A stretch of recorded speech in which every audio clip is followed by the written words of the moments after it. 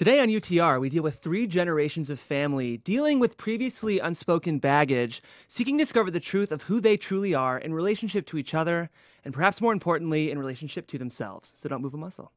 Welcome to Popcorn Talk, featuring movie discussion, news, and interviews. Popcorn Talk. We talk movies. Ladies and gentlemen, welcome to the Unproduced Table Read here on the Popcorn Talk Network. I'm so excited. Today we are reading a script called Six-Letter Word by our wonderful writer, Lisanne Sartor. So we're so excited to have you today in studio, Lisanne. I'll get to you in a minute, but before I do, I want to introduce the rest of my cast. And before I do that, I actually want to let you guys know what this show is. We are a show where we read Hollywood's hottest unproduced pilots and features. And today we're reading a really lovely feature about kind of the subtleties of cognitive disability. And I don't want to say much more because there's a lot of surprises that come. But I'd say like Rain Man is a bit of an antecedent to a script like this. And in some ways there aren't really any really tangible antecedents to the script because it's very, very unique. So I don't want to say much more, but I do want my cast to introduce themselves before we dive into this read. So awesome. Tim, take it away. Yeah, hey guys, I am Timothy Michael. You can find me everywhere at I am Timothy Mike. Today I will be reading Jax, Portly Guy, Tam, and Andrew.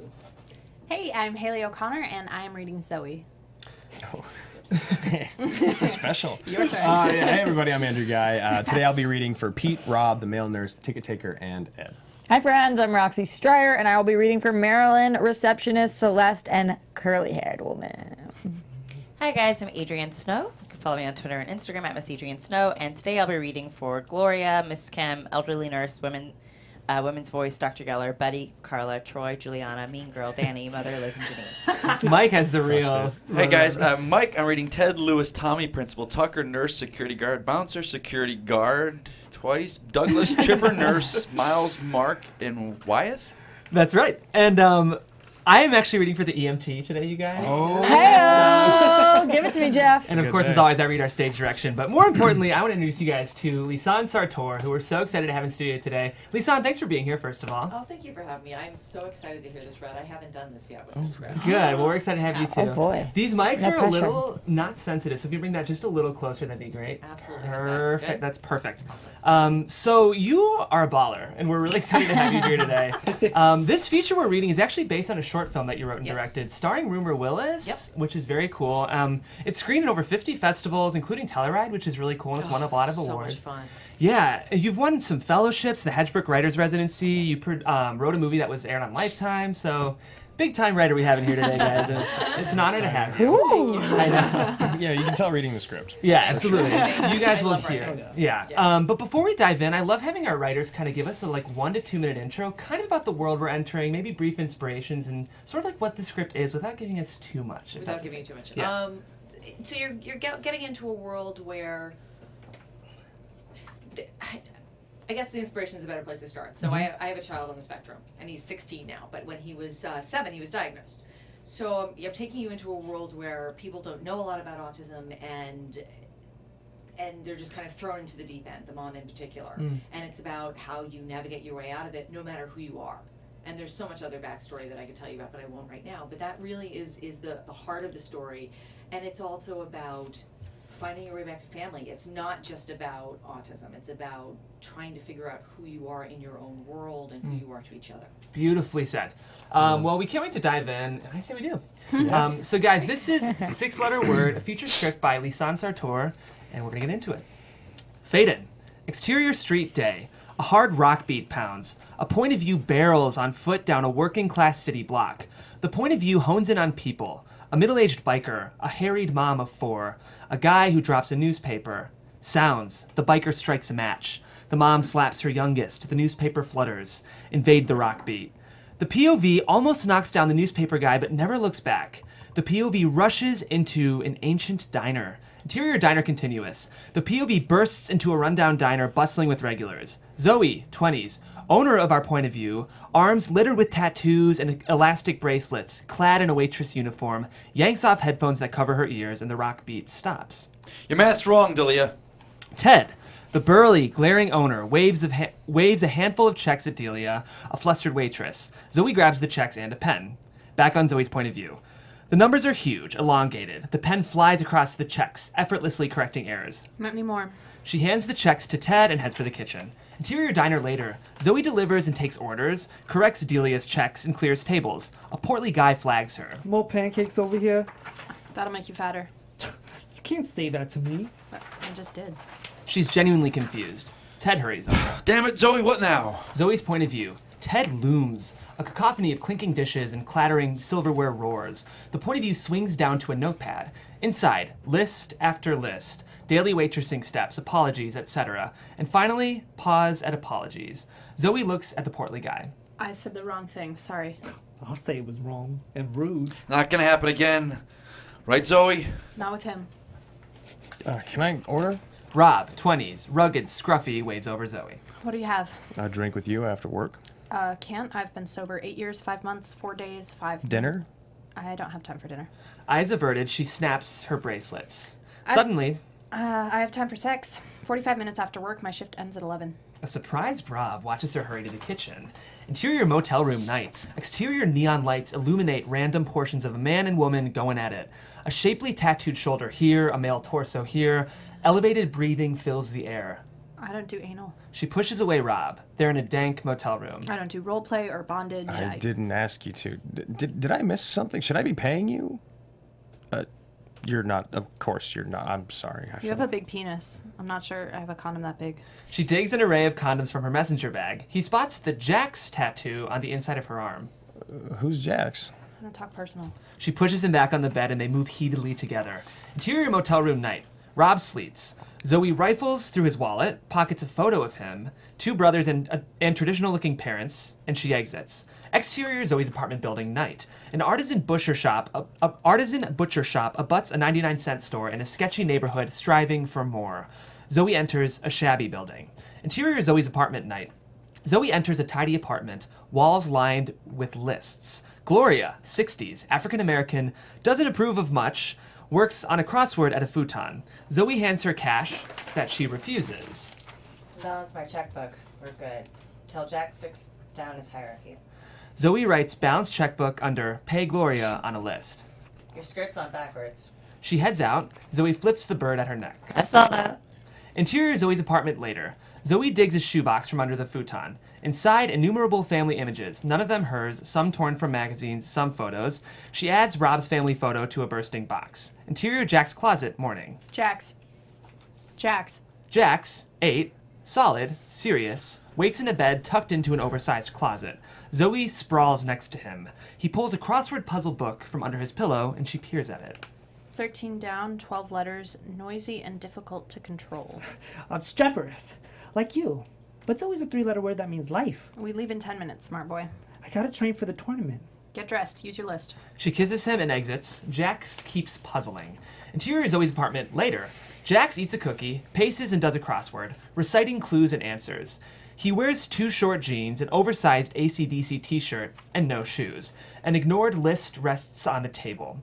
On the table, a Wicked Witch ringtone blasts from a cell phone. Marilyn flashes across its screen above a photo of a middle-aged woman, perfectly coiffed and perpetually pissed.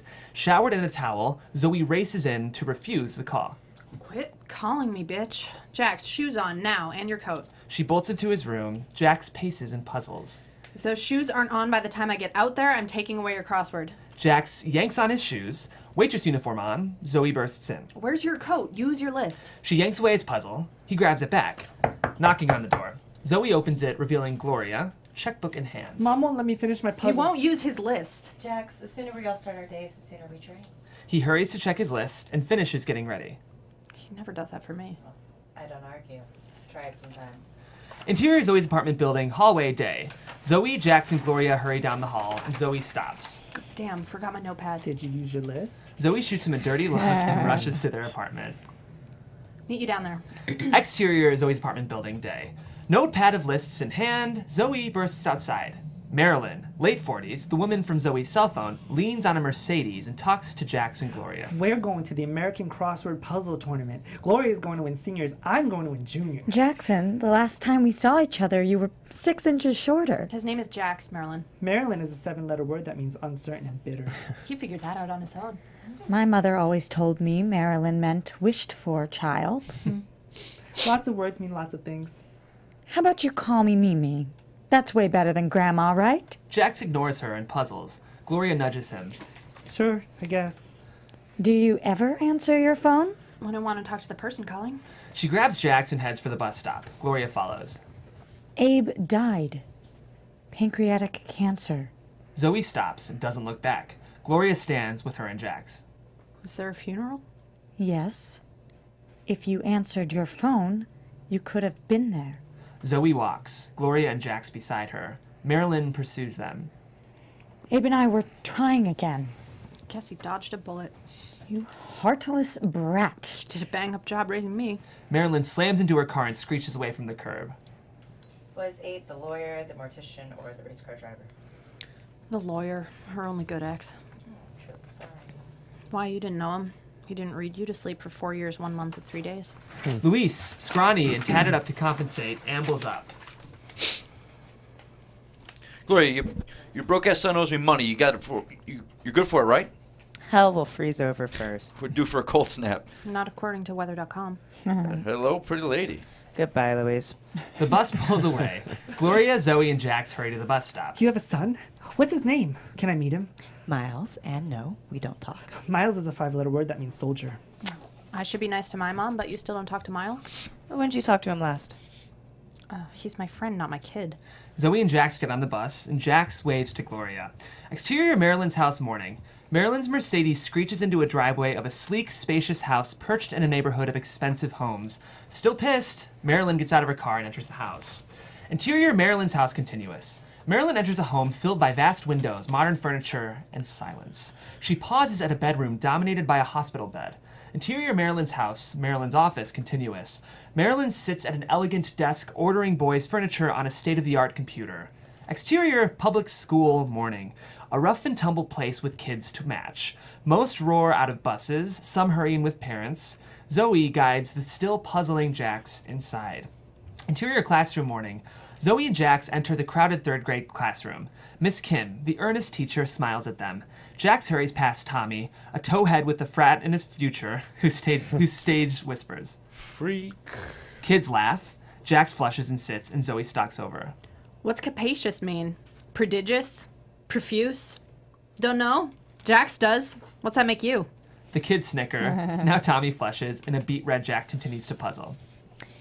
Miss Stiles, let's talk. Interior school hallway morning. Zoe snaps her bracelets as she and Miss Kim talk. He hid under his desk for an hour. His behavior alienates the other kids. He has no friends. Now please reconsider having him assessed. Special ed is... I was in special ed. Fuck that. Interior classroom continuous. Your mom's a freak too. Tommy whispers to Jax, who works on his puzzle. Tommy snatches it, and Jax grabs for it, but Tommy dances out of his way. Jax charges Tommy, who stumbles face first into the edge of a desk. Jax grabs his puzzle, then sees blood pouring from Tommy's mouth. Screaming, Jax scrambles away. Jack's point of view, in slow-mo. Miss Kim races to Tommy. Zoe charges the point of view, but the point of view runs and trips and sails into a desk. The world combusts into shafts of light. Interior public school, principal's office morning. Zoe and Jax sit across from Principal Tucker, a blowhard with a dash of asshole. Jax holds an ice pack to his head.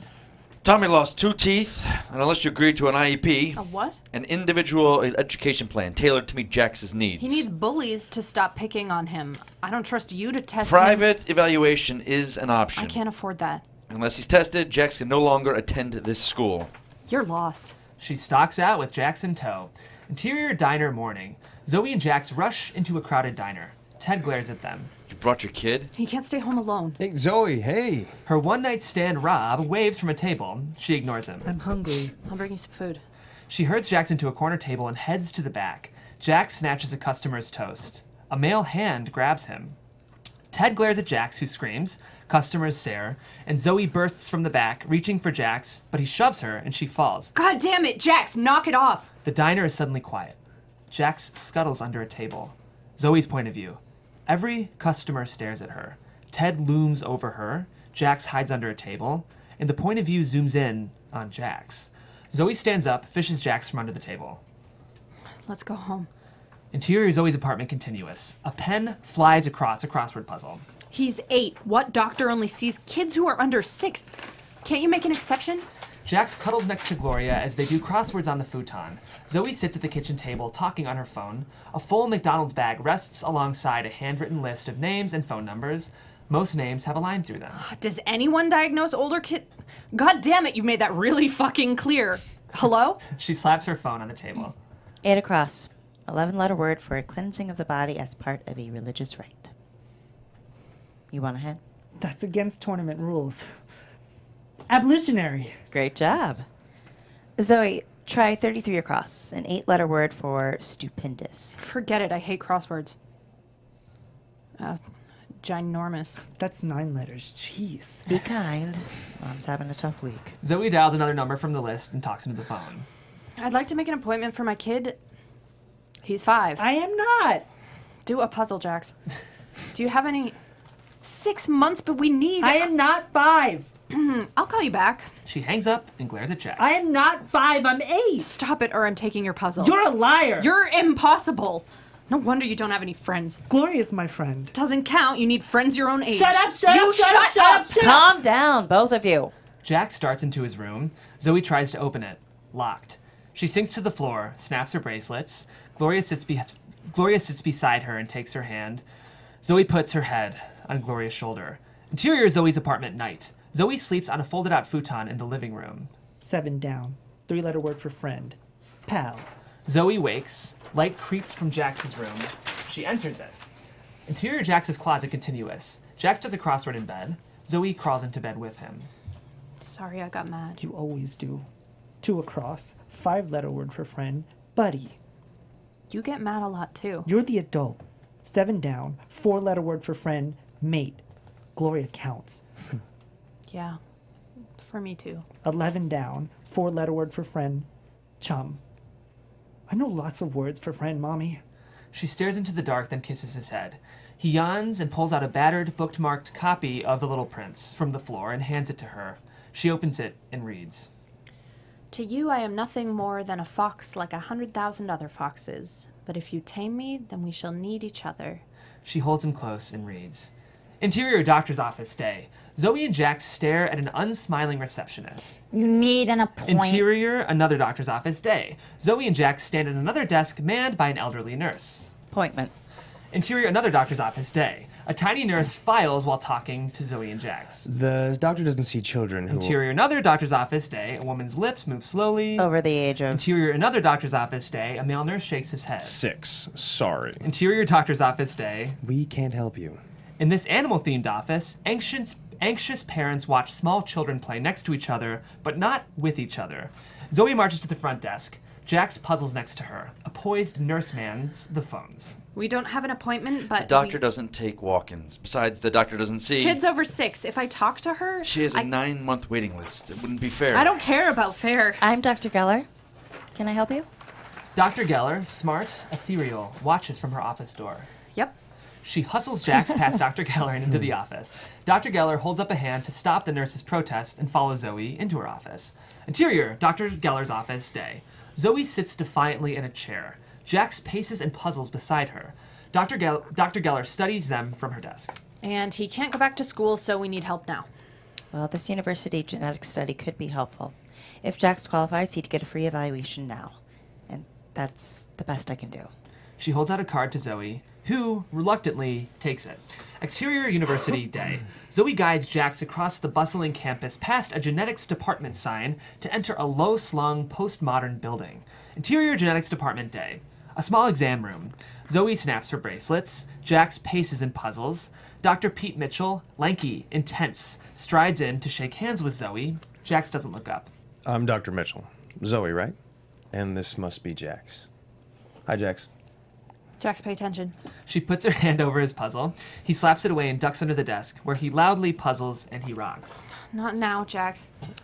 Can I talk to him? Frustrated, Zoe nods. Pete kneels beside Jax. Your heart's racing, huh? Too much stuff going on at once. I've been there. It helps me if I breathe. Slowly. Deeply. Like this. Zoe watches him inhale, then blow Jax's face over and over again. Jax finally smiles. They breathe in and out together. I'm Pete. Peter is a 5-letter word that means stone. Exactly right. What's Jax mean? God has been gracious. Is one awesome name. Which clue are you working on now? 2 across.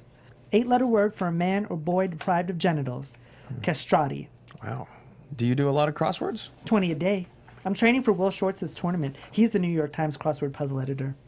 Can I do one with you after I talk to your mom?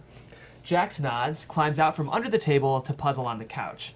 Pete again studies Zoe snapping her bracelets. My study is designed to detect genetic mutations associated with certain kinds of autism, so we can target... Jax isn't autistic. OCD maybe, but he doesn't sit in a corner and bang his head against a wall. Autism looks different for different people. Once I evaluate him, we'll know what's going on. He's clearly brilliant. I know, right? I bet he'd get a private school scholarship, but they all want him to be evaluated first. Is this really free? Completely. And it's important if we identify the mutations, they could be corrected in utero. I'm talking about a cure for Does everybody want to be cured? Cured for what? Jax looks at them with interest. Nothing. Finish your puzzle, okay? He ducks back into his puzzle. Zoe turns back to Pete. What's next? An evaluation of Jax, you, and... Why me? We need 3 generations from the same gene pool to search for similar genetic mutations. So I'd evaluate Jax's dad... He's dead. Oh, I'm sorry. Why, you didn't kill him? He overdosed. He was a junkie. He would have been a bad dad. Pete gazes at her for a beat. Then we'd evaluate another family member, like a grandparent or... No idea where Jax's dad's parents are, or my dad and my mom. Well, getting her involved won't help anybody. Trust me, just test us. That's not how the study works. We require 3 generations. Let's go, Jax. Pete was going to puzzle with me. She hurries a reluctant Jax out the door, and Pete pursues them. Interior University hallway continuous. Pete catches up to Zoe and Jax, who won't slow down. If I contacted your mom, you would never have to see her. But she'd call me again and again. I'll find another I study. can really help you both. What's the big deal? You must have other families. Finding ones who fit my study so well is tough. Glad we're fucked up enough for you. She hurries Jax outside. Exterior University continuous. Pete charges after them, but Zoe's faster. She and Jax disappear down a crowded walkway. Interior Pete's apartment night. A tiny efficiency kitchen. Pete tosses a frozen dinner into the microwave, opens a beer, and heads into the living room. Unpacked moving boxes line the walls. Pete knocks over an open box as he sits on a ratty couch to watch TV. A photo album falls out. He kicks it under the couch. Exterior zoo night. Pete sits in his car in the empty zoo parking lot, eyes on the zoo entrance. A no-nonsense security guard, 40s, approaches and taps on the window. Pete opens it. Can I help you? No. Zoo's closed. You gotta go. Pete closes the window, drives off. The guard watches him. Interior, Marilyn's house, bedroom, night. The hospital bed that once dominated this room is now empty of furniture. The floor is protected by drop cloths. Marilyn drinks wine and roller brushes the walls, a deep topaz. She looks around, smiles, pulls out her phone, dials. Interior, Zoe's apartment, night. The Wicked Witch theme sounds as Marilyn's face flashes across Zoe's phone, which rests on a dining table. Zoe bustles around in her waitress uniform, and Jax puzzles with Gloria on the couch. Your mother can afford the testing in private school. Pick up. And here, I told you so? No way. She grabs the phone and refuses Marilyn's call. Pride goeth before the fall. You and my mother would get along. Oh, she's a God-fearing woman. Please. God fears her. She kisses Jax and Gloria goodbye and hurries out, forgetting her jacket on a chair. Interior, Marilyn's house, bedroom, night. Marilyn pours more wine, dials again, and talks into the phone. This is Marilyn Potts. The usual, please. Oh, remember, no MSG. Thanks. She hangs up, gazes around, then strides into the hallway to Interior, Marilyn's house, another bedroom, night. Marilyn flips on the light to reveal a room with stylish pink frills. No photos, no posters. She opens the closet that contains one box. She opens the box, revealing CDs, a portable CD player, and Zoe-type headphones. She slips the CD into the player, the headphones over her ears, and flips off the lights. A galaxy of glow-in-the-dark star stickers softly glow on the ceiling. Marilyn lies on the bed and turns on the CD player. Pink Floyd's Dark Side of the Moon plays. Marilyn listens to the music and gazes up at the stars. Interior Zoe's apartment, Jax's closet, night. Gloria and Jax do puzzles on his bed. Why doesn't my mom see her mom? 14 across, 4-letter word for Russian Emperor, Tsar. They're very different. 3 across, 5-letter word for blue, a Tsar. You don't see Miles. Are you very different too? Yes. Yes, we are. In the living room, Zoe enters, grabs her jacket, and pauses at the sound of Gloria and Jack's voices. She stands by Jax's door. Intercut Zoe in living room. intercut Zoe in the living room and Gloria and Jax in Jax's room as needed. 4 down. 3-letter word for a small island. 8. My mom and I are different too. I guess when I grow up I won't see her either. Oh, she doesn't want that. Do you?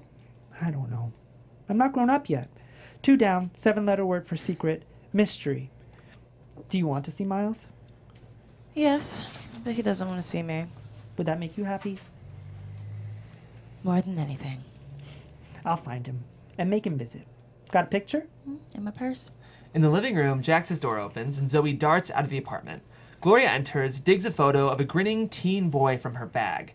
She winces, stumbles towards the futon, then gasps and collapses. Her head hits the futon frame and blood flows. The Miles photo glides from her hand across the floor to land at the boy's feet. A boy's hand reaches for it. Jax sees Gloria. Jack's point of view. Light bathes her face. Her breath echoes. The point of view freezes on the blood. Jax screams. Exterior Zoe's apartment building night. Ambulance and police lights pulse, their shrill cries battling the sounds of a beating human heart. Zoe stands at the bus stop, transfixed by the cop car and ambulance pulling up to her building. Jax's scream overrides the din and carries over to interior Zoe's apartment, hallway, night. Zoe's point of view bursts in. Everything is blurry except a screaming Jax in an EMT's arms. Jax holds the Gloria and Miles photo. I'm his mom. Jax, here. She hands Jax a crossword, and he calms. She tries to hold him, but he struggles away to pace and puzzle. Other EMTs roll out, an unconscious Gloria. Shit, Gloria, what happened? Brother's stroke. We're taking her to Good Samaritan. Zoe tries to guide Jax into the apartment. No, there's blood in there. We can't sleep out here. Interior motel room night. Shabby, dank, the door opens, creating a neon-lit rectangle against the black wall and revealing Zoe, suitcase in hand, and Jax puzzling beside her. Interior motel room night. Jax sleeps in bed next to Zoe, who clicks the bedside light on and off. When the light turns off, the room goes black. When the light turns on, shots of Zoe gazing at Jax, staring at her phone, dialing it are intercut with Zoe's phone on the table, crossword puzzles, and Jax sleeping. Zoe puts down her phone. Interior hospital room day. The door opens to reveal Gloria in a hospital bed, tubes snaking over her. Her eyes are closed, her breath is shallow. Flushed, eyes tearing, Zoe stares at Gloria from the door. Jax approaches her and stares at her, then paces and puzzles. Gloria. Gloria, what's a 2-letter word for the Chinese circulating life force? It's key. You know that. Miles? You here? Her eyes are open but glassy. No, it's me, Jax. Where's Miles? I need Miles. Her eyes close and she slips back into an uneasy sleep. Find Miles and bring him here so you'll feel better and we'll go to the tournament, just you and me. We can't go where Miles hangs out. I'll find Miles, I promise, Gloria. Zoe takes Gloria's hand. Jax paces and puzzles. Exterior bus stop day. Jax paces and puzzles. Zoe hides her tears and the bus pulls up. Come on, Jax. Our bus is here. Are we looking for Miles? We're going home. 9 down, 5-letter word for not genuine. Fraud. She snatches his crossword. He screams and tries to grab it. Breathe. Slowly. Deeply. Like this. She inhales quickly and blows in Jax's face. He grabs the puzzle and runs for the street. Zoe chases him and breaks Screech. She races to a guy who drags a kicking and screaming Jax to safety. Zoe clamps her arms around Jax and he fights her. Breathe, Jax. Deep breaths. Breathe. Breathe. Exterior bus stop later. Zoe sits on the bench, her arms around Jax, who rocks holding his crossword book, and Gloria and Miles' picture. I knew you'd call. She's parked her Mercedes curbside. Not like I had anyone else. You're welcome. I didn't say thank you. Jesus, Zoe, just get in. Zoe and Jax get into her car. Exterior Zoe's apartment building day. Marilyn screeches the Mercedes to a stop. Zoe glares at her. Marilyn revs the engine before turning it off. Interior Zoe's apartment building hallway day. Jax puzzles and paces by their door. Marilyn eyes him with worry. Zoe pulls out a cigarette along with her key. Smoking's bad for Jax. You smoked when I was a kid. I didn't know better. I was a kid myself. Jax, time to go inside. No, I want to go into Gloria's place, find Miles' address. Who's Miles? Gloria doesn't know where he is, Jax.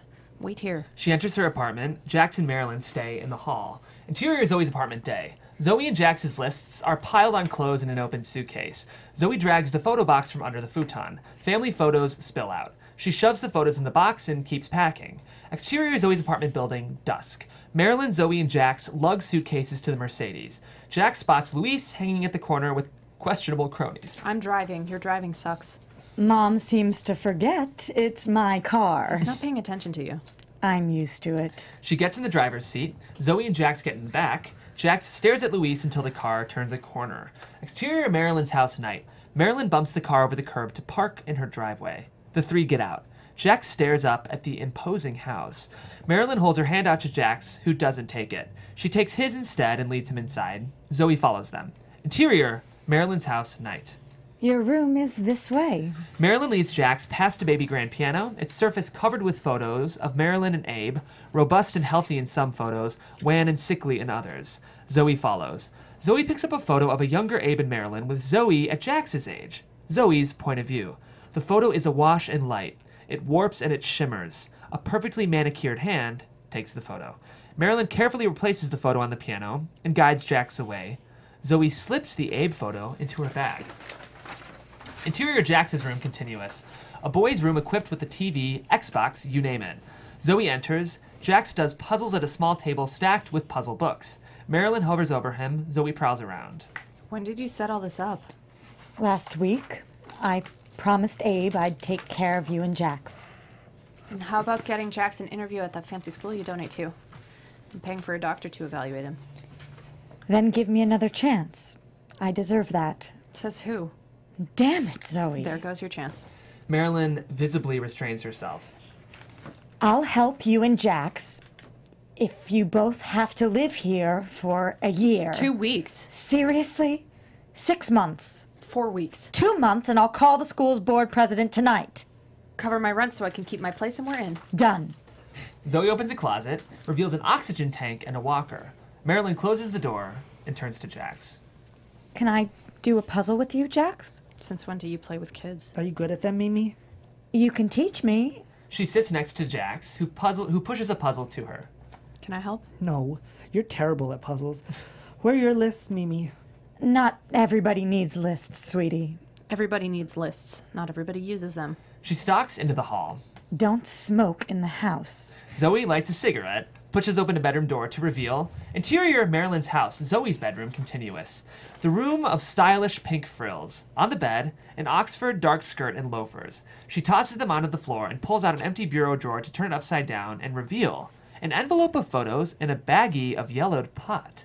She dumps the pot out the window and adds the envelope of photos and the photo of Abe to the photo box from her suitcase. She flips off the lights, climbs into bed, and stares at the star stickers glowing on the ceiling. Oh, I skipped a page. Interior, Marilyn's house, Zoe's bedroom night. Zoe sleeps, headphones on, the open photo box at her feet. The star stickers glow softly. Jax pads into the room and snuggles next to her. He stares up at the stars on the ceiling. She wakes up, kisses his head, and they drift off. Exterior, Marilyn's house, backyard day. Seasonal plants and trees surround a flagstone patio where Marilyn sits on a comfy outdoor sofa smoking a cigarette and reading the paper. A screen door opens behind her. She turns. Jax stands behind her. She waves her cigarette at him. Let's not mention this to your mom. She grinds it out, opens her paper to the crossword section, and pats the sofa cushion beside her. He sits in a puzzle. Interior, Marilyn's house, Zoe's bedroom later. Zoe sleeps alone. Marilyn enters. Rise and shine. It's after 10. Zoe burrows under the covers. Marilyn yanks them off. Sadist. Everyone needs a life skill. Zoe throws a pillow at her as she exits. The pillow misses. Exterior zoo day. Kids stream from school buses to the zoo entrance. Long lines of happy families snake from ticket booths. Pete stands on the entry line. He glances at a father laughing with his 2 young kids. Pete looks away, spots the no-nonsense security guard standing nearby. The security guard points his index and middle finger at his own eyes and then at Pete. I'm watching you. Pete hands the ticket taker a zoo membership card. Hey, Dr. Mitchell, nice to see you. Mrs. Mitchell was just here. I'm Trevor. It's been a while. She runs his card through the reader and a loud buzzer sounds. Your membership's expired. You know where to renew it, right? He nods, hurries away, bypassing the member services booth to head for his car. The security guard watches him. Interior Marilyn's house hallway morning. Now freshly showered, Zoe enters the high-end kitchen. Marilyn, who's serving Jax breakfast, spots her. Would it kill you to wear the clothes I bought you? Probably not, but it'd suck. Her lists line the kitchen walls. Jax does a crossword, a yogurt and fruit bowl next to him. Zoe kisses his head, walks to a list, and studies it. The lists make Jax feel at home.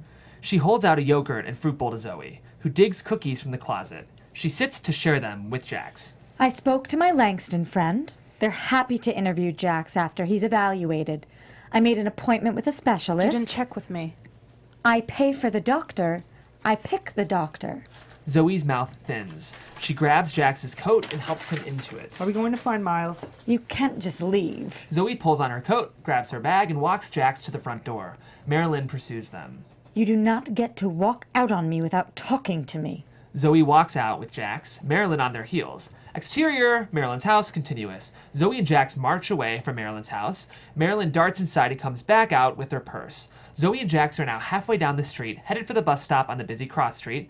Marilyn gets in her car and drives after them. Exterior street continuous. Marilyn pulls the car next to Zoe and Jax slowly drives.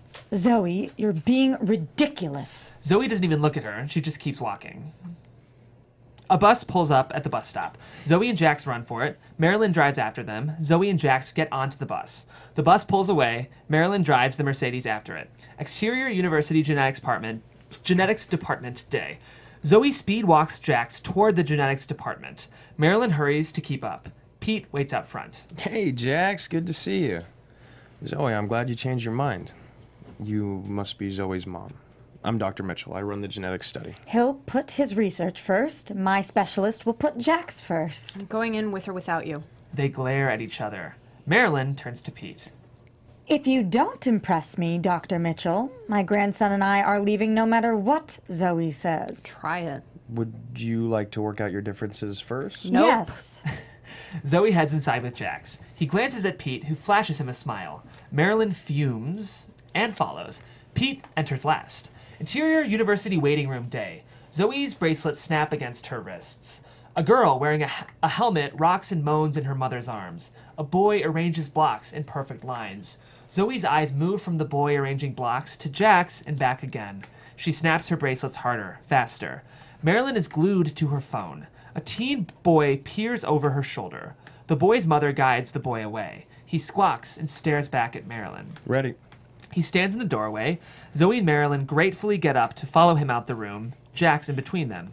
Interior, University, Pete's office, day. Jax paces and puzzles. Zoe, Marilyn, and Pete sit at a table. Zoe's father's a complete narcissist.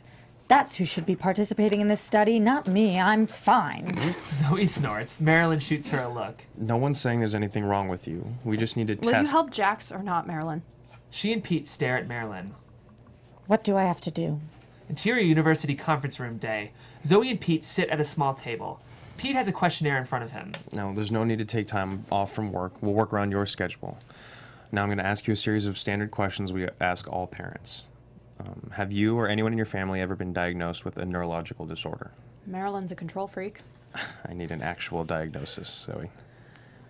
I got a bullshit diagnosis as a kid. PDD, NOS, whatever that means. Pervasive developmental disorder, not otherwise specified. It's not considered a valid diagnosis. Today you'd be diagnosed I don't with care. Skip it. Eyes averted, she fiercely snaps her bracelets. I understand. But remember, to be in this study, I have to evaluate you. She snaps more slowly and contemplates his words. Next question. Interior University evaluation room day. Pete and Zoe's dialogue runs over the following sequence. Pete takes notes next to Jax, who plays with the train set. Does Jax have any friends? Kids he hangs out with? Friends are overrated. Zoe and Marilyn watch through a window as Pete gently takes away Jax's crossword and hands Jax a Lego set. Does Jax unknowingly make inappropriate comments? Marilyn and Zoe get their blood drawn. Like, your mother sucks cocks in hell? Yes, like that. Nope, he's good. Pete tries to get Jax to play with him with a set of toy cars. Jax plays with them alone. Does Jax display perceptive behaviors, excuse me? Jax slides into an MRI machine. Interior University evaluation room day. What's that mean? Zoe's hand repeatedly snaps her bracelets against her wrist. Pete and Zoe sit alone, and he fills out the questionnaire. The repetition of a word, action, or behavior that isn't necessary but can be soothing. Like his crosswords? She notices him watching her snap her bracelets. Their eyes meet. Zoe looks away first. Does Jax have any other unusual skills, like you with math? No, we're nothing alike. He watches her for a beat, turns the page to the next question. Interior University waiting room later. Zoe and Marilyn are alone. Zoe snaps her bracelets, catches herself, and stops. Marilyn reads a magazine. Pete and Jax enter. We should talk alone. Does he have it or doesn't he? Pete nods. Have what? What's the word for it? How many letters does it have? 6. Zoe's eyes tear up. Pete reaches out and touches her shoulder. Zoe's point of view. Pete is blurry and pulsates. Sounds roar. Jax cough. A chair scrapes the floor. Tissues rustle. You okay, Mommy? Jax, in sharp focus, grabs Zoe's hand. She pastes on a smile. I'm fine, buddy. Give me a sec, okay? She snaps her bracelets and watches him sit to puzzle. I'll find great doctors and he'll go to Langston Academy. That's for typical kids. He needs to be at a 2E school for gifted kids who have learning differences. We'll get a second opinion. No, my kid, my plan. The 2E school... I want to find Miles. Who? Gloria's son. She needs Miles, but he's lost. Probably because he's a junkie. Junkie is a 5-letter word for a person who gets unusual pleasure from or has unusual interest in something. Like me in crosswords. Mom said my dad was a junkie for heroin. It killed him. Zoe, you told him that? Should I have let him think his dad didn't want him? We both know how well that works. That's enough, Zoe. What's Miles a junkie for? Also heroin. Jackson, we're going to focus on finding you the right school. First we find Miles, or I'll mess up the school stuff. Adults don't negotiate with children. If we don't find Miles in 5 days, we stop looking and you go to a school I choose. You can't look yet. I have to evaluate you and your mother. 2 weeks. Zoe, you're the adult. Act like it. 1 week. Deal? Deal. She and Jax exit. Pete and Marilyn hurry after them. Exterior University day. Zoe leads Jax to a crowded bus stop. Marilyn and Pete hurry up to them. Jax plops on the bench to do a puzzle. This is a fool's errand. You never trust me. With your track record, can you blame me? That is so unfair. Enough. He stands between them and turns his back to Marilyn, who sits next to Jax. He speaks quietly to Zoe. You're using the surge to avoid your own evaluation. Marilyn can give Jax a house, private school, expensive therapies. I can give him Miles. The bus pulls up. The doors open. Zoe pulls Jax into line. Pete grabs her arm. She stares at his hand, and he drops her arm. Trust me, you don't want to mess with my mom. Go home to your wife and kids. I live alone. Do you do this with all your patients? You need help. Someone to watch Jax. Referee you and your mother. She's not coming either. She and Jax step into the bus. Pete thinks fast. The average bus wait is 10 minutes. If you go to at least 4 places, your mom and I can drive you and save you 40 minutes. Average bus wait is 13 minutes, and I'm going to at least 5 places. You'll save me 65 minutes, but I drive. Marilyn glares, but throws the car keys to Zoe. Interior Marilyn's car day. Zoe settles in the driver's seat, Pete in the passenger seat. Marilyn sits in the back with Jax. Zoe painstakingly puts on her seatbelt, checks the mirrors, turns on the car. Marilyn rolls her eyes. Zoe white-knuckles the steering wheel and inches into the street. Exterior street continuous. The Mercedes creeps down the street. At this rate, we may get there tomorrow. Mom, is that true? Don't distract me. Interior Marilyn's car day. Zoe, dripping with sweat, rocks as she drives. We shift to her point of view. Oncoming traffic looms as it approaches in the other lane, whooshing when it sweeps past. There's Louis. Mom, pull over. Zoe parks the Mercedes by Luis and his guys at their regular corner. Jax leaps out of the car. Exterior Zoe's apartment building continuous. Jax races to Luis, who looks Marilyn up and down as she, Zoe, and Pete hurry up. Ooh, if I were 50, I'd hit that. Shut up and show some respect. You gonna make me nice boy? Where's Gloria's son, Miles? Project's over by 2nd and Grande, right? The burnout units? They tore those down 2 years ago, pretty lady. Haven't seen him in ages, but I'll tell you the last place I saw him for a kiss.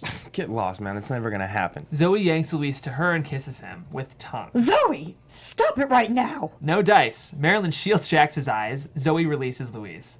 Exterior decrepit building, day. Abandoned building on 13th. Pete pulls up the Mercedes in front of the condemned building. Interior Marilyn's car continuous. The 3 adults and Jax gaze at the decrepit building. Well, that's just downright palatial. Palatial is a 7-letter word that means like a palace. This place is a dump. You need to work on your vocabulary. He reaches to open the door. Zoe stops him. Nope, this is no place for a kid. You're going back to Mimi. But you said I could help. You said At that least we agree on something. Not helpful. Not trying to be. Pete drives off. Interior Marilyn's house, Jax's room, night. Zoe and Jax sit side by side on his bed. She holds the little prince. The photo box rests on the floor. The photo of Abe, Zoe, and Marilyn sits on top. I want to go with you. If we find Miles, I'll bring him to you, I promise. She leans to kiss him, but he pushes her away. Marilyn enters. Good night, sweetheart. She leans over to kiss him and spots the Abe photo in the photo box. She picks it up, glares at Zoe. Jax, donuts for breakfast, okay? She kisses him and marches out. Jax dodges Zoe's kiss. She glares at him and marches out after Marilyn. Interior Marilyn's kitchen, night. Pete watches Marilyn enter, photo in hand, Zoe behind her. I want that back. If you wanted to see him, you should have been here. How was I supposed to know he was sick? You could have checked in with him, with me. That's what normal people do. They check in to let other people know they care. Normal is overrated. God damn it, Zoe. Zoe yanks on her jacket and grabs her purse. Where are you going? Who cares? I'm adult. Interior Marilyn's house, hallway continuous. Jack sneaks down the hall to listen to Marilyn and Zoe argue. Interior Marilyn's kitchen continuous. Zoe and Marilyn go at it. Pete waits to step in. I'm not doing this again. Waiting for you, worrying that you're dead with no idea how to find you. I never asked you to. Fighting isn't going to be good for any of you, especially Jax. You know nothing about our family. I know how stressed Jax gets when you fight. Hell, I get stressed when you fight. Why are you still here? The more I help you, the sooner I can get back to my study. Go home like a normal doctor. You said it yourself. Normal's overrated. Let's go. You're not coming. The bus wait is longer at night. Interior Marilyn's house, hallway continuous. Jax sneaks back into his room and shuts the door. Interior Marilyn's kitchen, night.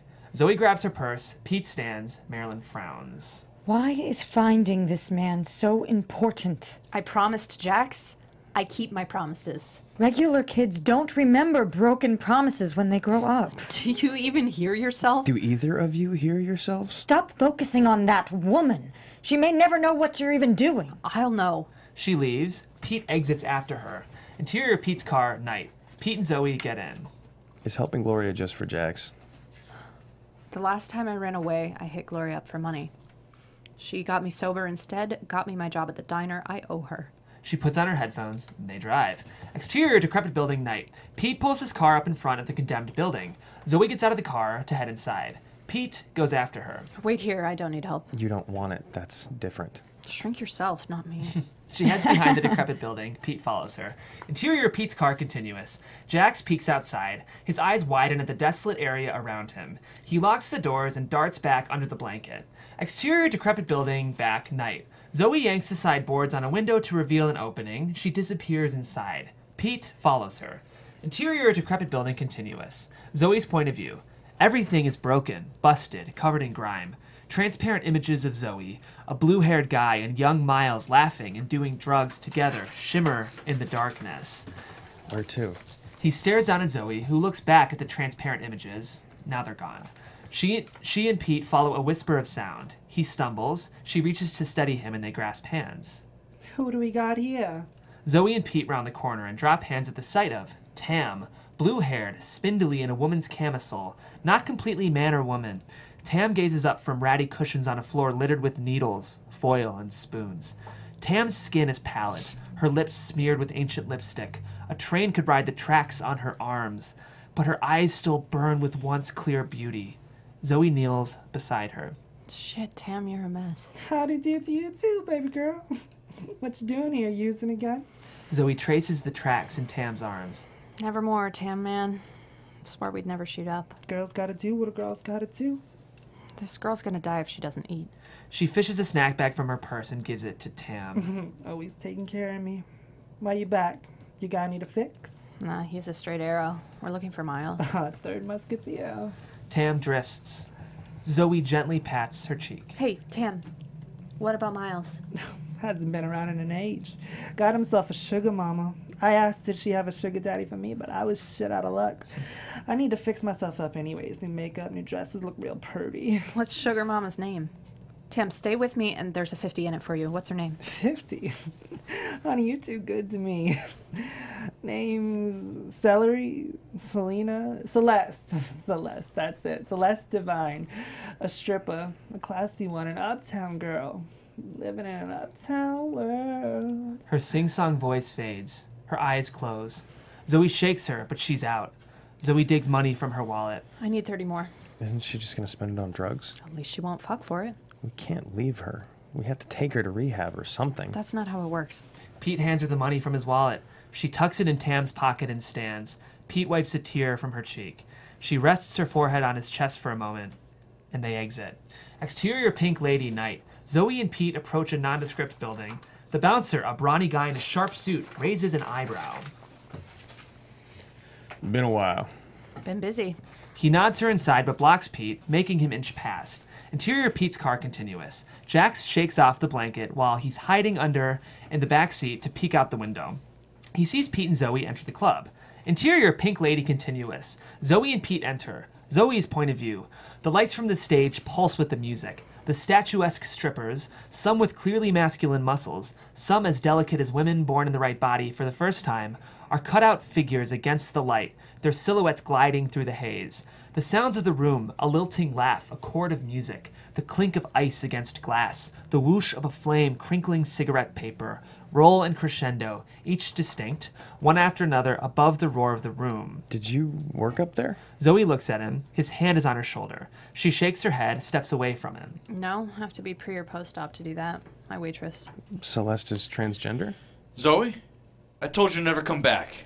Douglas, tall, swarthy, imposing, glares at Zoe. You broke my finger. You tried to stick it up my ass. I dared to go where no man's gone before. We're looking for Celeste Divine. I can help. If she tells me how long it's been since I've seen her. Fuck you, I'm not a circus freak. See ya. He walks away, but she grabs him. 8 years, 3 months, 1 day, 6 hours, 20 minutes, and 43 seconds. You got fat. You got bitchier. Let's sit. Pete shakes his head in disgust. Zoe shoots him a shut-up look and follows Douglas to the bar. Exterior Pink Lady night. Jax slips out of Pete's car and trots to the club to stare up at the bouncer, who gazes impassively back at him. Interior Pink Lady night. Zoe, Pete, and Douglas sit at the bar. A flat-chested stripper shimmies in front of them. I canned that bitch ages ago. Expect to first squeeze OJ before she went on. Covered in tinfoil so sunlight wouldn't kill the vitamin C. You believe that shit? Zoe shows him Miles's picture. The stripper sneaks a peek. Did he live with her? Picked her up a few times, but who knows? I pay these girls in cash. They come and go like the clap. Mommy! Jax runs from the bouncer to Zoe. Shit, Jax, how did you get here? I hid in Pete's back seat. Out! We could lose our license. He herds Jax, Zoe, and Pete down a hall lined with photos of transgender strippers. He grabs a wall photo labeled Celeste Divine, blonde, Hispanic, lovely, and hands it to Zoe. Last I heard, Celeste was shooting ping pong balls out of her fake cooter in a Thai place. What's cooter mean? It means you've been here too long. Celeste photo in hand, Zoe yanks Jax to the back door. Still got a great ass. She flips him the bird and exits with Jax and Pete. Exterior Marilyn's house, hallway night. Marilyn carefully carries a mug of hot chocolate to Jax's room. She pushes open the door. I have a surprise for you. The bed is empty. Her face falls. Exterior Pink Lady alley night. Zoe stomps into the alley with Jax. Pete hurries after them. You are in so much trouble. The flat-chested stripper, Betty, hurries from the bar, a light robe fluttering around her. Wait, you guys looking for Celeste guy? You know him? I guess. I blew him. Pete puts his hand over Jax's ears. Jax shakes him off. Of course you did. How was I supposed to know he was Celeste? Fucked up. A guy I never seen offers me 30 for a BJ. I'm there. Gotta eat. She jumped me when she found out. Boss had to drag her off me. Do you know where she is? Of course, we're friends. Or were. She bought me dinner, gave me clothes, tried to talk me out of stripping, said I could do anything if I tried. She scribbles an address on a napkin and hands it to Zoe. Do me a favor when you see her. Tell her I'm sorry. And I miss her. You don't have to go back in there. You can do other jobs. Betty and Zoe share an eye roll. The Wicked Witch ringtone sounds. Zoe yanks her phone out and furiously motions to Jax and Pete. Get in Pete's car and they pile inside. Jax is here. He's with us. Interior Pete's car continuous. Pete pulls the car into traffic. Zoe talks into her phone. Interior Marilyn's house continuous. Marilyn paces in her car. Intercut Marilyn at her house with Zoe in the car. I cannot believe you snuck him out. He hid in the car. I didn't know. Stop lying. I can't stand it. Not again. My house. My rules. Yeah, screw that. We won't be back. Good luck paying for school. You punished Jax for something I didn't even do? Bitch. You can't talk to me that way. Zoe hangs up, glares straight ahead. Is Mimi angry? Don't talk, not even a little. Shouldn't Jax go to bed? She puffs hard on her cigarette, then flicks it outside.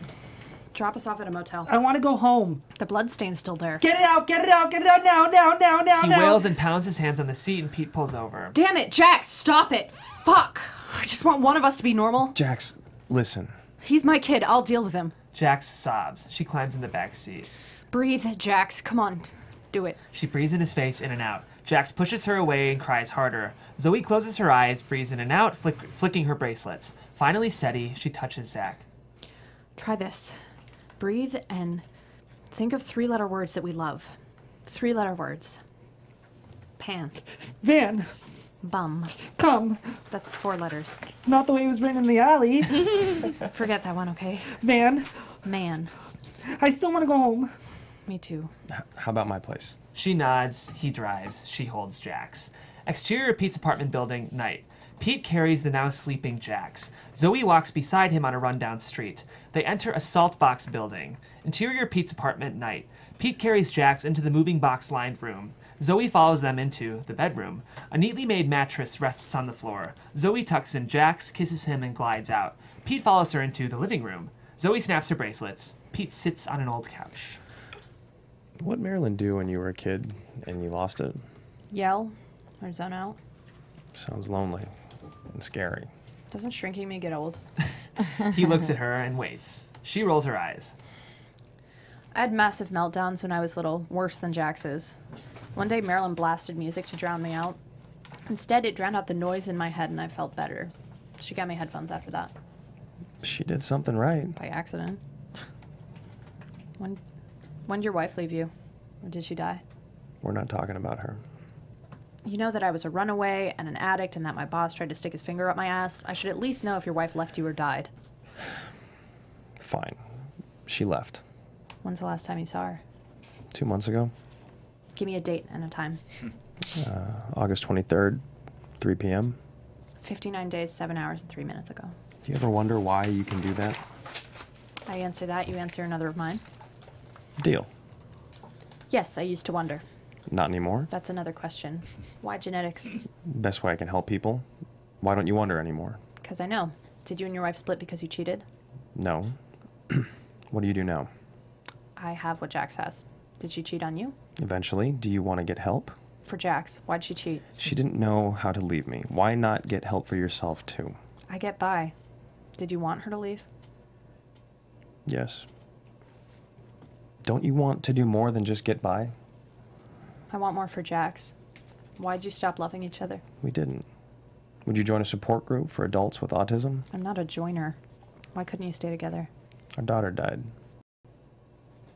Brain tumor. She was 5. I'm sorry. Me too. I blamed her. My wife. She pushed us to pick a treatment that didn't cure her. That's not her fault. That's not a question. I'm beat. Yeah, me too. She disappears into the bedroom. Interior Pete's bedroom later. Zoe lies next to Jax. She holds him, but he murmurs in protest, almost waking.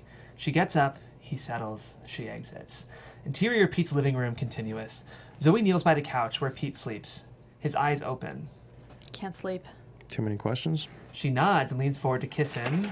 He stops her. It's unethical for me to sleep with anyone in my study. I want to have sex, not sleep. I can't have sex with you. Are you young for erectile dysfunction? Zoe, I'm physically capable of having sex, but I won't because you're in my study. Get it? Can I sleep on the couch with you? No touching, promise. He tosses her a blanket. She curls up on the other end of the couch and drifts off to sleep. He watches her. Interior Pete's apartment morning. Zoe sleeps on the couch, her blanket on the floor. Voices drift in from the kitchen. She wakes, leans over to grab the blanket, and spots the photo album under the couch. Interior kitchen continuous. Jack sits at the table eating a bowl of cereal and doing a crossword puzzle in the New York Times crossword puzzle book. Pete pours himself a coffee and sits with Jax. Am I dying? No. What makes you think that? You told Mom you can cure me. What's wrong with me? Not much. You're pretty cool. Anybody up?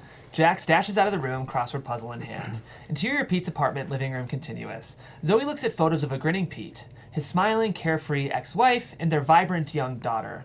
She slides a photo from the album, but Jax busts in and she replaces the photo. Mommy, Pete has crosswords. He curls up with Zoe. Pete enters. He and Zoe smile at each other until he sees the photo album in her lap. He shoves it back under the couch and forces a smile. Breakfast? Coffee?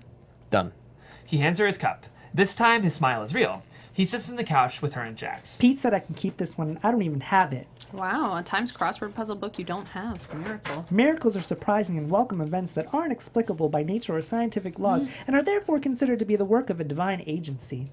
You don't believe in God, so it can't be a miracle. It's a coincidence. Want to go to the park today? I want to see Gloria. We'll see. I have a shift at the diner today. I'll ask Delia to sub. Give me a sec. She disappears into the other room, knocking at the door. Pete opens the door to reveal Carla. 30s, his ex. No longer carefree, determined but worn. I volunteered at the zoo the other day, and Teresa said she saw you. I owe you, Delia, thanks. Zoe enters talking on her phone. She hangs up. Zoe, this is Carla, my ex-wife. That's not final yet. When will it be? Give me a date and a time. That's okay, Zoe.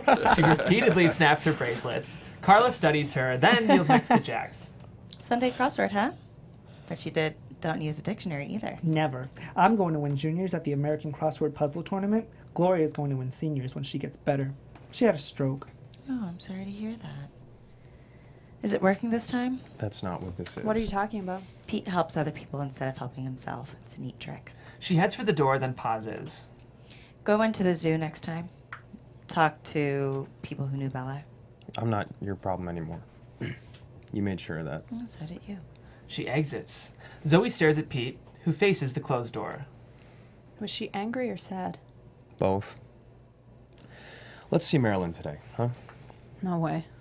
Carla and I didn't try hard enough. Now we're over. Is that what you want with your mom? She turns away from him to talk to Jax. Want to visit Gloria? Yes? Maybe she's awake now. Pete, will you call the hospital and make sure she can have visitors? Frustrated, Pete nods. Jax hurries into the bedroom to get dressed. Zoe follows him. Interior, Gloria's hospital room day. Gloria is wan, sickly, but alert. Jax, Pete, and Zoe enter. Jax rushes to hug Gloria. You're awake. And happy to see you. A chipper nurse enters. Gloria crosses her arms. Ready for physical therapy? No, I am not. To get better, you have to try. I'll be back later. She exits. Don't you want to get better for the tournament? Oh, honey, I won't. I'll be Miles will able help to. you get better faster. We're looking for him. Mom and Pete got the name of a lady he may live with. We'll find him, and then I've we'll... been down that road before. You know what road he lives on? Gloria sighs. Interior hospital hallway, continuous. Marilyn approaches Gloria's hospital room, sees Zoe, Jax, and Pete with Gloria. She hesitates, pulls out a compact and checks her lipstick, her hair, then heads into the room. Interior Gloria's hospital room, continuous. Marilyn enters, Zoe frowns, Pete and Gloria exchange a glance. Jax focuses on Gloria. What are you doing here? I asked her. With my approval. Marilyn kneels next to Jax to hug him and look into his eyes. I was worried about you. Always tell me where you're going, okay? He nods, she hugs him again. That's all you've got to say to him? Since when are you so nice? Happy to see you too, Zoe. You don't sound happy. That was sarcasm. Sarcasm is a 7-letter word that means the use of words that mean the opposite of what you really want to say. People should say what they mean. It's much easier. Tell me about it. You want me to say what I mean? You care more about Gloria than me. Why is that a big deal? It hurts her feelings. But I'm still willing to admit I overreacted last night. I'm sorry. It doesn't make up for... Gloria puts a hand on her arm. What if this was you and Jax? What would you want him to say to you? Zoe breathes in and out several times, then looks at Marilyn. Want to spend the day with us? Exterior city street day. Despite the obvious poverty, this rundown neighborhood sports some meticulously maintained yards and buildings. Ash. Interior Marilyn's car continuous. Zoe drives, slowly. Marilyn sits beside her in the passenger seat. Pete and Jax in the back. Jax reads street signs. Elm. Not exactly what I had in mind. But I'm happy to be here. All the streets are 3-letter words for trees. Bay, fig, there's oak. We want 2257 oak. Exterior street continuous. Zoe painstakingly parks. Jax hops out. The adults follow Jax to a duplex with a pristine cactus garden. Jax knocks on the bottom unit front door, and a heavily made-up eye and part of a beautiful face peer out the front door window. Celeste, we're looking for Miles. His mom's in the hospital. A man's voice rumbles. Celeste retreats. Arguing voices rise and fall. Footsteps stomp to the door. It flies open. Miles stares at Zoe, Pete, and Jax. He's clean, shaven, skinny, with old track marks up and down his arms. But he's clear-eyed, sharp. Probably funny if he wasn't so mad. What's wrong with her? She had a stroke. She gonna be okay? If you come see her. Celeste marches over. She's statuesque, buxom, beautiful. That kid belonged to Miles. Zoe and Miles laugh, easing the tension. No way. You sober? 8 years, 5 months, 20 days, 3 hours. Your mom got me into the program. Lucky you. Gloria was going to take me to the crossword tournament, but she's too sick, and I want her to get better. They spend a lot of time together. Glad she's trying with someone. He slams the door on Marilyn, Zoe, Pete, and Jax. Mommy, is he going to visit Gloria? She herds him into the car. Pete gets in the driver's seat. Zoe shuts the car door. Marilyn pulls her aside. Let's tell Jax Miles will call Gloria soon. Then he'll forget all about this, and that'll be easier. When I was a kid, you told me, if you dress like everyone else, you'll get invited to parties. And if you talk like everyone else, other kids will like you. And my personal favorite, if you fake normal, you'll be normal. Those lies made life harder, not easier.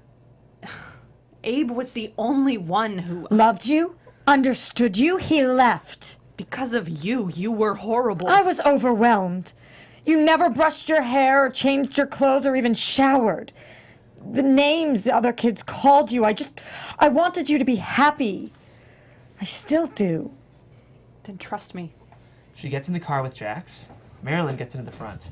Interior car continuous. Jax looks up at Zoe.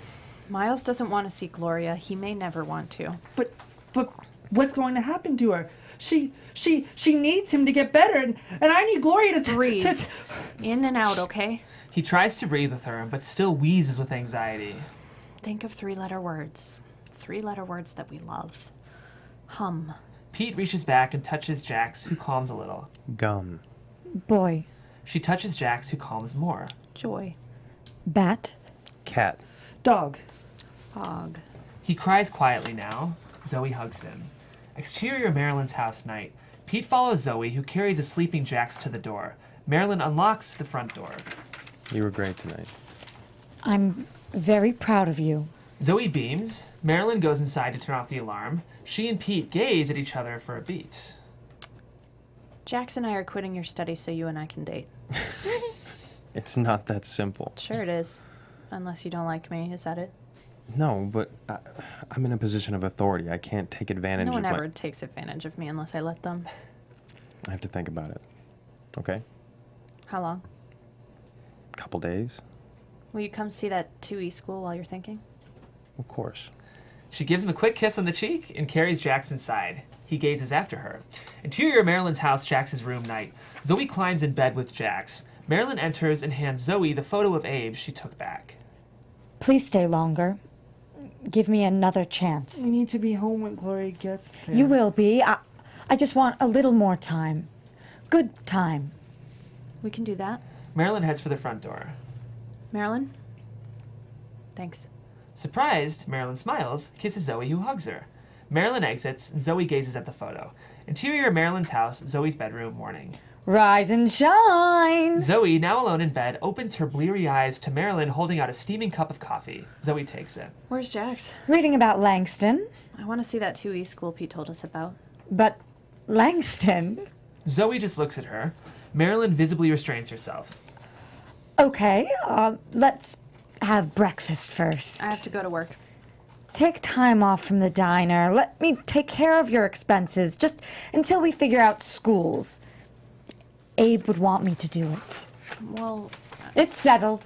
Cancel your shifts for the next few weeks and get dressed. We have a big day. Her smile is sunny. She exits. Uneasy, Zoe stares after her. Interior kitchen continuous. Jax puzzles at the table. Marilyn prepares yogurt fruit bowls. Zoe grabs cookies from the cabinet. Marilyn gives yogurt to Jax as Zoe hands him cookies. Jax looks at the women. The women gaze at each other. Zoe puts back the cookies and takes the other yogurt fruit bowl. Exterior Thornton Gray Day School Day. Pete, Zoe, Marilyn, and Jax approach a nondescript building in a strip mall. Marilyn frowns but pastes on a smile when Zoe glances at her. They enter. Interior Thornton Gray Day School Hallway Day. Pete, Zoe, Marilyn, and Jax follow Mark, 30s, an enthusiastic admissions director, down a hallway lined by photography and drawings. Pete snags a flyer he hands to Zoe. It's a group for adults with autism. Might be helpful for you to She check. stuffs it into her bag without looking at it. Marilyn bears down on Mark. You have no grounds, and your facility is disheveled. Most of our funding goes into the classrooms where it counts. Your board approved that? Our board is full of concerned parents. They want what's best for their kids. Come on in. He enters a cramped classroom where Ed, 20s, skinny, teaches 6 kids who study, read, and shout. Interior, Thornton Gray Day School, classroom continuous. Zoe, Pete, Jax, and Marilyn file in after Mark. Ed really gets there, our kids. Ed writes equations out on the board, twitching and hooting intermittently. One boy wears headphones that cover his ears. Another boy paces, skipping on every third step. Andrew, skinny, gawky, taps his fingers in a complicated rhythm against his desk. Troy, a tall drink of anger, glares. Cut it the fuck out. Andrew keeps tapping. Troy shoves Andrew's desk. Jax shrinks behind Zoe and Marilyn, who whisper to Mark. Are we safe? Perfectly. Ed walks to Troy and Andrew. Troy, what do you do before you go from 0 to 60? Crap. Again? Fine. I gotta pause, figure out if what's pissing me off is the real deal. This is. I can't concentrate with that noise. Fair enough. Now what? I gotta breathe deep 5 times. Ed waits. Troy breathes deeply 5 times in a row. Then I try to politely fix the situation. Do I really gotta? You really gotta. Fuck. Andrew, please stop with the fingers. You're making me crazy. Andrew keeps drumming. Troy shoves his desk again. Hold on. What's the last step? Troy glares, but Ed's gaze doesn't waver. Troy sighs.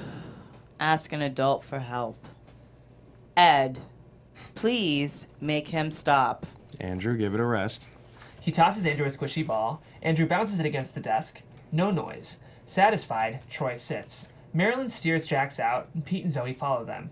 Interior, Thornton Gray, day school, hallway continuous. Pete stops Marilyn and Jax, who pace and puzzle. Zoe looks back into Ed's classroom, where he jokes with the kids. I'll never be that good with Jax. You're smart. You've taken care of yourself and Jax since he was born. And you're a math whiz. Of course you will. What if Jax goes here and becomes more like those kids, not less? He'll have room to be himself here. Zoe gazes into the classroom where Ed teaches the now calm Andrew and Troy.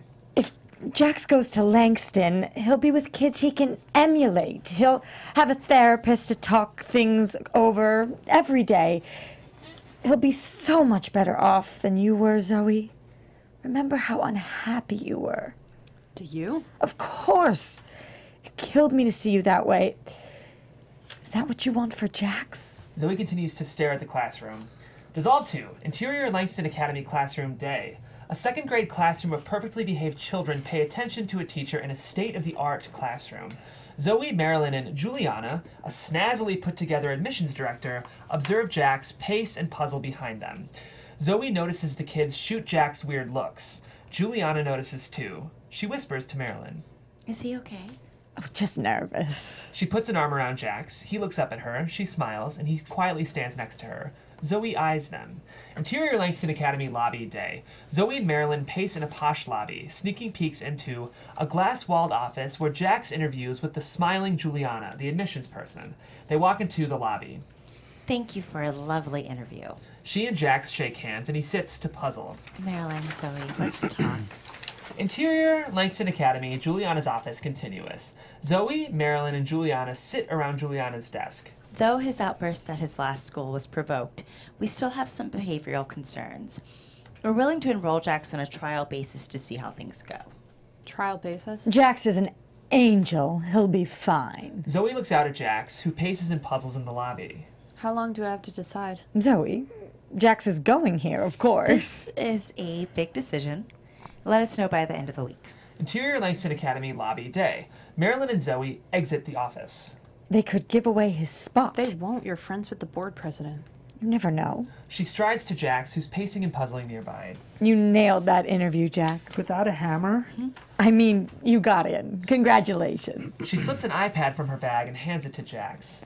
I got a cell plan so you can find new puzzles whenever you want to, just like we talked about. Cool. Thanks. You bribed him? I offered him incentive to put his best foot forward. Jax plays with the iPad. Zoe watches Marilyn lead him out. Interior hospital room day. Boy's hands do a crossword puzzle on the iPad. Isn't it cool? We can use it to practice for the tournament. He shows Gloria his iPad while Zoe stares out the window. Oh, I can't, sweetie, but your mom. It has to be you. We're a team. You and I could be a team. Team is a 4-letter word for a group of people who work together toward a common goal, or because of a common interest.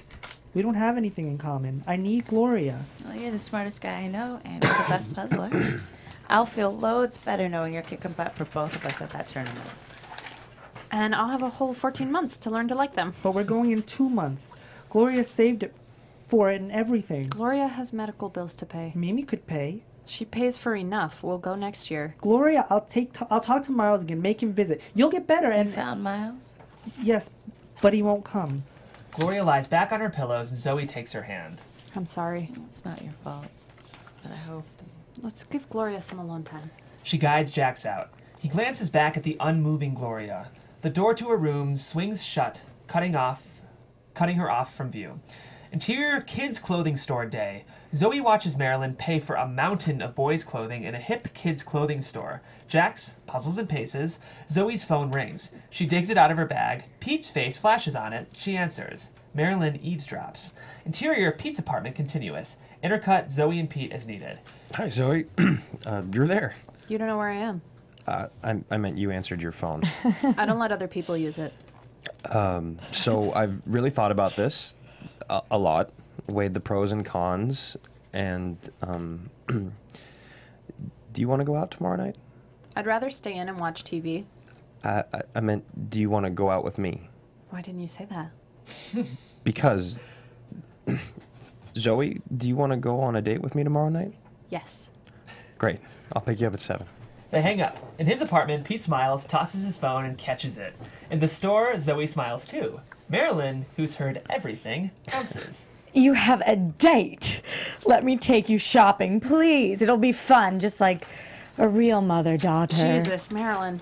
I'm sorry, I didn't mean it that way, really. I'm just so excited. She grins, and Zoe can't help but smile back.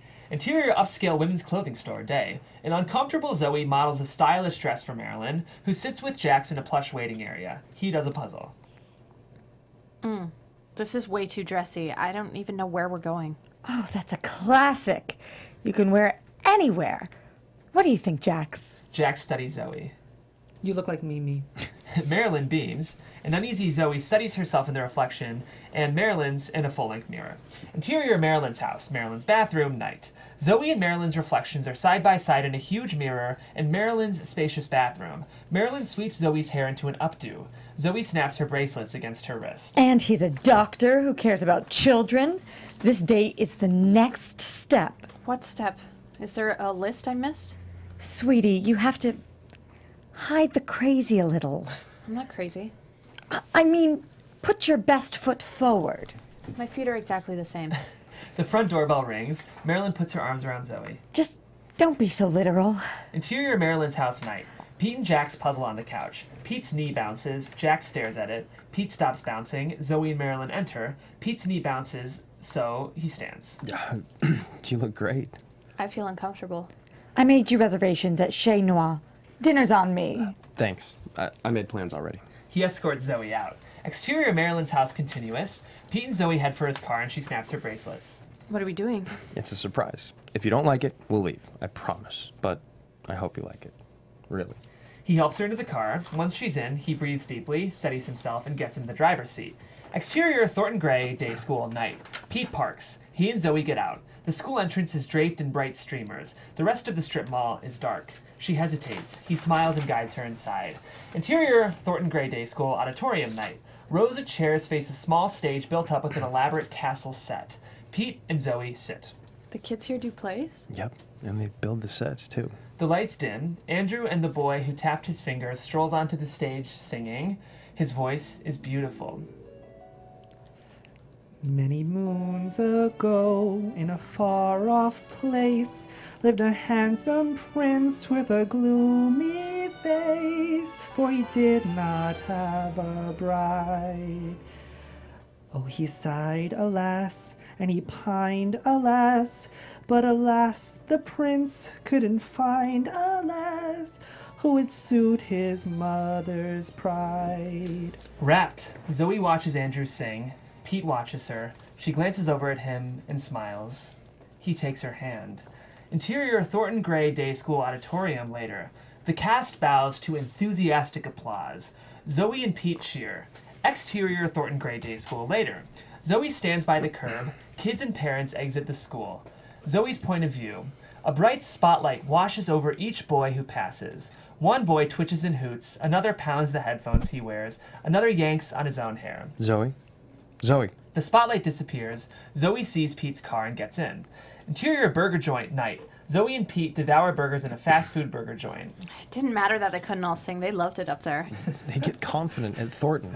I thought tonight was going to be a disaster, but I had a great time. Me too.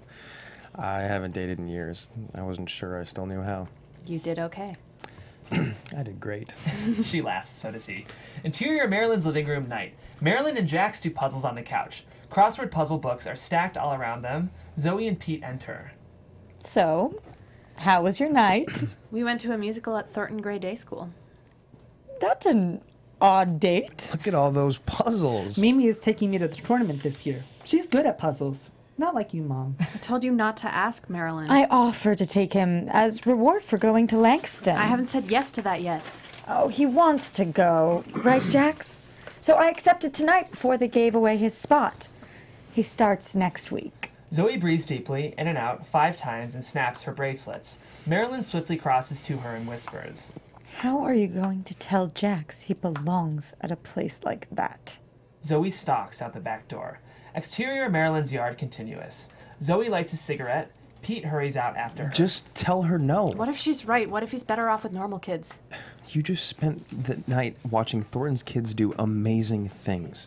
Does normal even matter? Would have made my life easier. Sending him to Langston is wrong. I decide, not you, not Marilyn. Then which is it? Langston or Thornton? Or does it just depend on who you're fighting with at the moment? That's a shitty thing to say. Hey, I'm trying to help you. Help me, cure me, make me perfect. Aren't I enough the way I am? Everyone needs help, Especially me, because I'm a hopeless case. Would you even be interested in me if I was normal? Normal's the wrong word. Christ, I'm sorry. stop correcting me. Tonight wasn't a date, you're working. We never should have talked personal. She slams the door on her way inside. Interior Marilyn's kitchen continuous. Zoe strides past Marilyn to Jax, and Pete follows her. Jax, we're going home. But Mimi and I are training. Zoe, I know I shouldn't have... I should have called you before accepting Langston. He's not going to Langston or the tournament. I won't pay. Yeah, I know. You'll only pay for Langston because Jax can be normal there, right? But Jax and I aren't normal. We're never going to be. Don't say that. Why not? It's true. We're fucked up and nobody can make us perfect. Zoe, that's enough. No, you don't get a say either. Try to work this out, please, for Jax. Everything I do is for Jax. He's it for me. So both of you, stop treating me like some fucked up girl to fix. Jax, let's go. No! He darts away, but she grabs him and drags him to the door. He yanks away, but she yanks harder, and he hits her. Stop it! Stop it! Stop it! Stop She it! releases Jax, who ducks behind Marilyn. Jax, please, let's go home. She stalks down the hall and into her bedroom. Interior Zoe's bedroom continuous. Zoe slams her door and trips over the photo box. She throws it. Photos flutter around her, and she looks out the window. Exterior Marilyn's house continuous. Pete looks at Zoe's empty window. He drives off. Interior Zoe's bedroom continuous. Zoe curls in bed with the photo of the younger her, Marilyn, and Abe on the floor. Interior Marilyn's house morning. Wearing her waitress uniform, Zoe hurries past Jax's room, and Jax starts out. Are you moving out? Not without you. I'm going to work. Go back to sleep. She hugs and kisses him. He trudges back into his room. She spots Marilyn watching from her doorway. Zoe silently walks out past her and slams the front door on her way out. Interior diner morning. Zoe enters. Rob, her one-night stand, blocks her way. Been a long I time. have to get to work. She turns to Ted, who hands her checks. She ignores Rob and works on them. Pissed, Rob stalks back to his table. Interior diner, day, night, day. Zoe trudges around, serving, clearing, taking orders. Customers stream in and out of booths, tables in the diner, as the light changes from morning to late afternoon to night and back again. Interior kids' clothing store day. Jax models a school uniform for Marilyn, who takes a picture. Look at my handsome Langston boy. Send it to Mom. Of course, sweetie. She puts away her phone. He gazes at her. She takes it back out and sends the photo to Zoe. Interior diner day. Zoe deposits dirty dishes in the kitchen. Her phone rings. She pulls it out and gazes at the Jax photo. Zoe, order up! She puts away her phone and hurries off. Interior Marilyn's house, Jax's room, night. Zoe peeks in. Jax is asleep. She cuddles next to him. Interior Marilyn's house, Jax's room, hallway, morning. Zoe wakes up alone. She goes into the hallway. Marilyn and Jax's voices drift to her. She peeks into the kitchen, where Marilyn flips pancakes onto Jax's plate. He laughs. Marilyn sits beside him to do puzzles. In the hallway, Zoe's face clouds. She hurries to her room.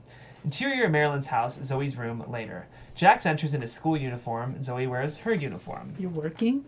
It's my first day of school. Jax, we don't want to be late. Zoe kneels beside him. Don't let anybody give you shit. Jax. Zoe hugs him. He runs out. Zoe looks outside where Marilyn and Jax exit the house. Jax glances at Zoe's window. Inside, Zoe waves. Jax gets into the car without waving back. Marilyn drives off, Zoe's phone rings, Pete's face flashes on the screen, and she refuses the call. Interior Pete's apartment living room day. Pete throws his phone under the couch. It bounces under the couch. He kneels to pick it up and spots the photo album and pushes it out of sight. He sees a rubber bracelet of Zoe's on the floor. He puts it on, snaps it against his wrist, over and over again. Interior Langston classroom day. Jax puzzles at a desk in a fancy classroom.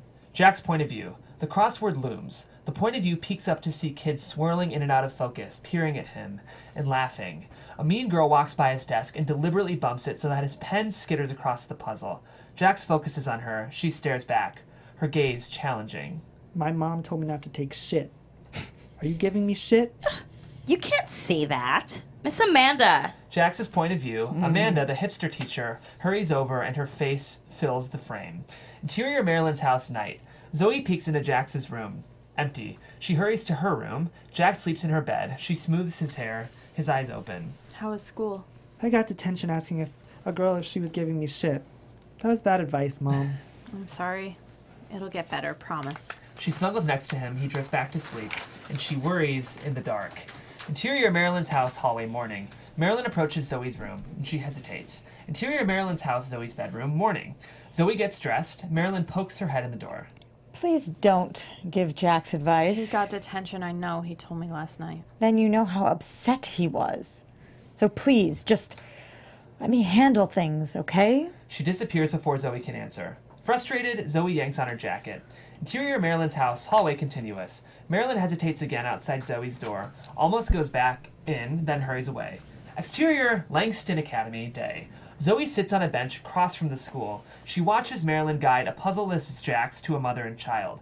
Marilyn spots Zoe. Their eyes meet. She looks away first, introduces Jax to the mother and child, but Jax doesn't look up. The bell rings, everyone goes inside, and Marilyn pauses to lecture Jax, then leads him inside. Zoe snaps her bracelets faster and faster. Interior University interview room day. Pete interviews a harried mother, Danny, and her 6-year-old Therese. Therese hums and rocks back and forth in her chair. Is Teresa's father available? Well, supposedly, we're not together. I'll give you his cell. Therese's hum grows louder. Danny digs crackers from her purse and, without missing a beat, puts them in Therese's mouth. Shit. Sorry, Therese here. With any luck, we'll make inroads for a cure. I need to help Therese now. Her body may not work great, but she's wicked smart. Teach me how to help her get to Teach me how to help her get what's in there out here. Now that's worth something. Therese's humming gets high and insistent. She pats her mom's arm and rocks from side to side. Danny laughs. You're welcome, baby. Pete looks from them to Zoe's bracelet on his waist. Exterior Langston Academy, day. Zoe's back on the bench. Marilyn and Jax approach the school. Marilyn spots Zoe and almost waves, but Jax stops in his tracks and grips the fence. Parents and kids stare. The bell rings and people surge into the school. Marilyn tries to unclench his fingers, but he won't budge. Finally, she digs a crossword from her bag and hands it to Jax. He puzzles and heads inside. Marilyn follows him. Zoe snaps her bracelets and marches across the street. Interior Langston Academy hallway day. Zoe approaches the classroom, peeks inside, careful to stay out of sight. She sees. Interior Langston Academy classroom day. Jax sits doing a crossword puzzle in a class that bustles with group activities. His eyes flick up once in a while, but he doesn't notice Zoe. His teacher tries to coax him away from his desk. He shakes his head, no. She sighs and she retreats. Wyeth, 7, all wiry energy, peers at Jax's puzzle. What you doing? 61 across, 9-letter word for show reverence, venerates. Confused, Wyeth stares at Jax, then... I'm Wyeth. Wyeth is a 5-letter word that means... The bell rings. Wyeth dashes out the door past Zoe, who ducks out of sight. Jax watches him. Courageous. He returns to his puzzle, reciting the clues and answers more and more loudly. A nearby kid snickers at Jax. Other kids laugh with him. Zoe charges into the classroom. Leave him alone, you little brat! Shut up, Mom! He runs out of the classroom and Zoe pursues him. Interior Langston hallway continuous. Zoe catches up to Jax. I don't want you here. Go home. You yelled at my Sam. A mother and the kid, who made fun of Jax, approach Zoe. Marilyn enters and hurries up to intercept the mother and kid before they reach Zoe. I'm sorry. You and Sam should come over this weekend. We'll have mimosas, they'll have pancakes. Let's go home, Jax. Our home. Don't you miss just being the two of us? Jax and I are just fine. We don't need you stirring things up. I'm his mother. Shut up, both of you, just shut up. They stare at Jax, whose sides heave with exertion. All you do is upset him. She marches out with Jax, who doesn't look back at Zoe. Exterior diner day. Zoe stands at a table staring out the diner window at a mother and young son laughing at a bus stop. The diner bustles behind her. Pedestrians bustle in front of her. Hey, waitress. Interior diner day. Zoe turns and Rob glares at her. I ordered 30 minutes ago. You ordered 11 minutes ago. Are you calling me a liar? She walks off. He grabs her. She yanks away, knocking a glass of water into his lap. Hey, this rude bitch dumped water on me. He grabbed me. The customer's always right. Apologize now or you're fired. Fuck both of you. She stalks out. Exterior zoo night. Pete sits on a bench outside the closed zoo entrance. I know who you are. The no-nonsense security guard stands behind Pete. I asked around. I'm sorry for your loss. That's tough. The guard sits with Pete. You ever going in there? I don't know. He and the guard sit in silence. Interior Marilyn's house. Zoe's room. Day, night, day. Zoe lies in a bed under the covers. In the hallway, Jax tries to doorknob. It's locked. He knocks on the door and he trudges away. In the bedroom, Zoe stares out the window at the branches of a tree. Zoe's point of view. The light on the trees change from daylight to night and back again. The branches and the leaves shimmer and stretch as if about to break. In the hallway, Marilyn tries the doorknob. She uses a key and she enters. In Zoe's room, she kneels next to Zoe, says her name, but we hear nothing. Zoe doesn't move. Worried, Marilyn withdraws. Interior Marilyn's house, hallway, day. Jax stands outside Zoe's door. He knocks. Mom, come visit Gloria with us. Interior Zoe's bedroom, continuous. Zoe lies in bed. She opens her eyes but doesn't move. I miss you, Mommy. Interior Marilyn's house, hallway, continuous. Jax trudges away from the door. Interior Zoe's bedroom, continuous. Zoe hears car doors slamming. She gets out of bed. Outside, Marilyn's car pulls up out of the driveway. Zoe watches the car disappear down the street. Interior Gloria's hospital room day. Marilyn and Jax sit with the wan, spent Gloria, who's in bed. Jax and Marilyn puzzle. The chipper nurse takes Gloria's vitals. Zoe enters. Jax's face lights up, and Zoe hugs him. Hi, sweetie. Gloria, let's get you up and about. No, I'm not ready yet. Don't you want to get better? Evidently not. She marches out. Marilyn gathers her things. Jackson has homework. We should go. Maybe you could have dinner with us, Zoe? I have to work. Oh, okay. Another time. Jax hugs Gloria and then Zoe. See you at home, Mommy? I won't be back until late. She watches him walk out with Marilyn, and Gloria studies her. Is Marilyn in charge now? He's better off with her. When Miles was Jack's age, I drank a bottle of whiskey a day. Left him alone most nights. One night he almost burned down the building. Grease fire. Social services took him, and when I got sober, I didn't try to get him back. I was scared I'd screw up again. He never forgave me. The truth is, I don't look for him. He'd probably tell me he hates me. Gloria makes Zoe look at her. Don't be a goddamn coward. Do what it takes to keep that boy. Interior library night. Zoe accepts a stack of books from the librarian. All of them are autism related. Interior Marilyn's house, Zoe's bedroom night. Intent, serious, Zoe reads Adults with Autism. She puts the book down, digs in her purse for the flyer Pete gave her on their date. On the cover, Adult Autism Support Groups. Interior meeting room day. Zoe pauses outside a room where women seated in a circle talk. A woman with curly white hair and a facial tic speaks. I want to participate. I do. But PTA, man, that'd be hard even if I didn't have Asperger's. Those people are scary. The other women laugh. Zoe enters. The women turn to look at Zoe. Zoe's point of view. The women elongate and they loom. Liz smiles. Are you here for the women's group support group? Zoe looks back at the door. She could still leave. Instead, she takes a seat. Interior Thornton Gray Day School Day. Zoe follows Mark, the admissions person, and other parents through hallways dotted by kids huddled over laptops, pacing by themselves and darting in and out of classrooms. Zoe pauses at Ed's classroom. Kids laugh at something he says. Andrew bounces a ball on his desk higher and higher. Ed takes the ball and hands him a textbook. The parents are a huge part of our team. We need you as much as your kids do. What if we're more challenged than our kids are? The other parents laugh, but Zoe remains serious. Well, then it might be a little tougher, but we don't expect you to become experts overnight. It's a process. Zoe watches Ed, who high-fives a kid, and Zoe smiles. Interior diner day. Zoe enters the diner and she approaches Ted, who sits at the register reading a paper, a huge stack of checks by his elbow. He doesn't look at Zoe. She holds out her hand. He looks up, studies her, then hands her the stack of checks. She corrects them. Ted reads his paper. Interior Pete's apartment night. Pete digs the photo album from under the couch. He hesitates, then opens it. Photo after photo of his daughter. As an infant, as a toddler, as a young kid. He tries one page, stops, tries another page, and then another. Interior Marilyn's house night. Marilyn watches Jack sleep. She walks down the hall, looks into Zoe's dark room. The ceiling stars glow. Marilyn spots the Zoe, Abe, Marilyn family photo on Zoe's dresser. Exterior Marilyn's house backyard night.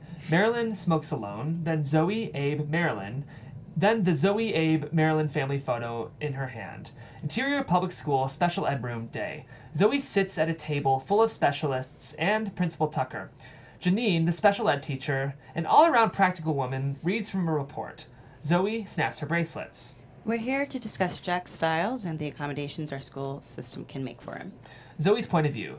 Janine's lips fill the screen, moving as she speaks, her words garbled, unintelligible. Words like typical, normal, and appropriate echo. Miss Stiles? Zoe looks around and everyone looks at her. Are you ready? For a moment, Principal Tucker and the teachers shimmer and elongate. Zoe blinks. Everyone looks normal again. I made a list of what Jax needs, including descriptions of the various alternative schools. There's a copy for everybody. She hands a stack of lists to the teacher next to her, then sits back and snaps her bracelets. Interior public school, special ed room later. Zoe shakes hands with the special ed teacher, Janine, the principal, and the other students. Interior public school hallway continuous. Zoe strides down the hallway. Janine, the special ed teacher, catches up to her and hands her a pamphlet. If you're ever interested in being an aide to a special needs kid, call this agency. They need smart, dedicated people like you. She heads back to her room, and Zoe contemplates the pamphlet. Exterior public school day. Zoe walks through the schoolyard, watches the kids play. Her smile fades, and she stands alone. Interior Gloria's hospital room day. Zoe pushes open the door. Gloria's bed is empty. Interior hospital nurses station continuous. Zoe hurries up to the chipper nurse at the nurses station. Interior hospital intensive care day. Another stroke. The doctors aren't sure. Zoe's point of view. Gloria, hooked up to the tubes in the respirator, lies unconscious. Bright white light bathes her. I have the extent of the damage this time. We just have to wait and see.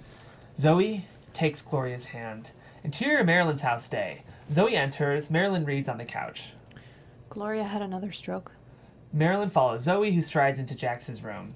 Is she going to be okay? I don't know. She pushes open Jax's door. Interior Marilyn's house, Jax's room, continuous.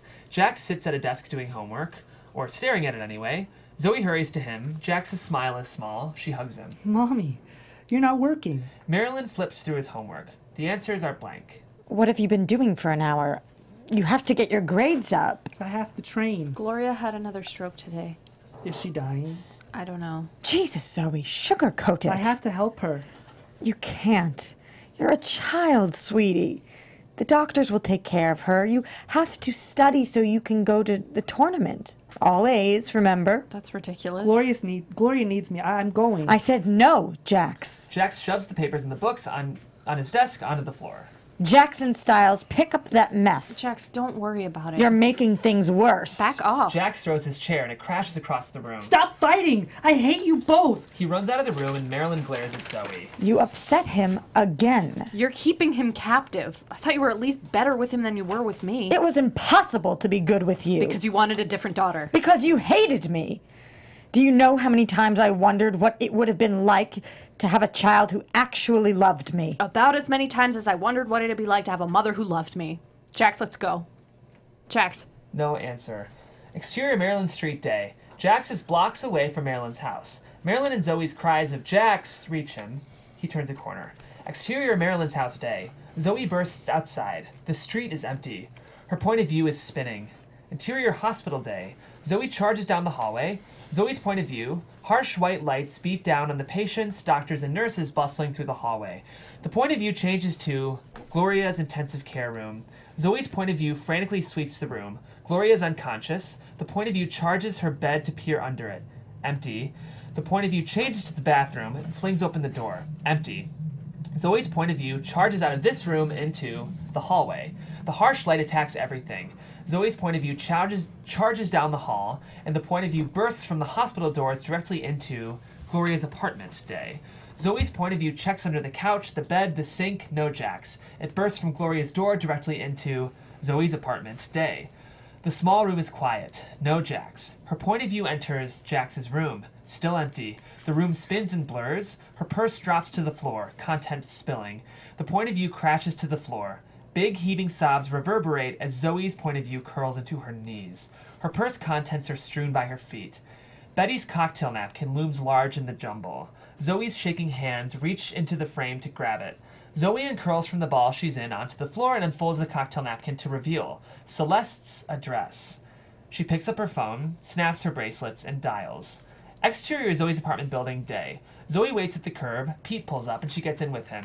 Interior Pete's car continuous. Zoe snaps her bracelets. Pete stops her. I'm glad you called. I'm sure he's okay. For now, until I fuck him up more. I can't fix him. He doesn't need fixing. He needs help adapting. Lots of people look at Jax and see a misfit. Look at it and see a boy you love. What if I'm too broken? Broken people give up. You don't. You're not some fucked up girl to fix. You're a fixer and you're a damn good at it. I was an idiot to think otherwise, and I'm sorry. Are you serious? Would I kid you? Would I know? He laughs. She smiles. Then hesitates. Then... Can we fix our shit together? I don't know about you, but I'm tired of doing it alone. Me too.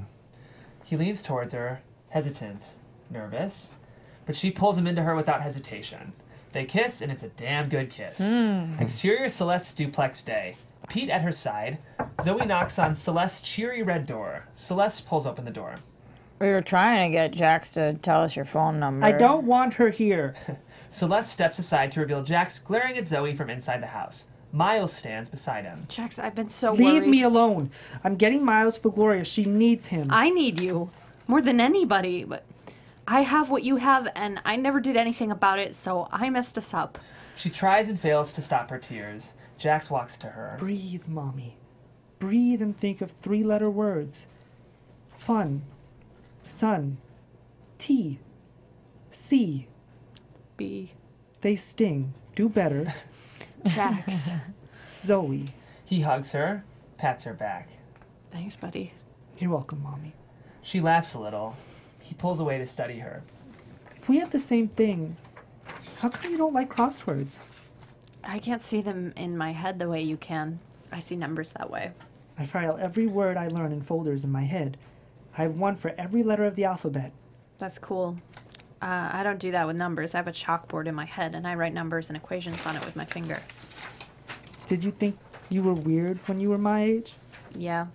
I used to wish I was like everybody else. Sometimes I still do. Me too. But if we were like everybody else, I'd lose my numbers. You'd lose your crosswords. And that would be terrible because we're special. Really? Abso-fucking-lutely. This time, she hugs him and he hugs her back. Interior Celeste's duplex. Day. Vibrant hand-painted collages adorn the walls. Photos of Miles and Celeste interwoven with magazine photos of transgender people. Pete, Zoe, and Jax sit on the couch. Celeste sits with Miles holding his hand. You need to come see Gloria. The only thing I need to do is be black and die. Zoe picks up photos of Celeste and Miles on the end table next to her. She almost puts it in her bag, then puts it down. You told me your mom used to say that. You got something for her? Which side are you on? There aren't sides here, baby. Give her a chance. Yeah, she's your mom. Miles walks out. Zoe hurries after him. Exterior Celeste's duplex, backyard continuous. More collages are propped up against the duplex wall. Miles slaps paint on a collage at a work table. Zoe approaches him. It's good. My mom, your kid. But I got no room for her now. Please try. I can't. End the story. Zoe. Pete's behind them. He won't come.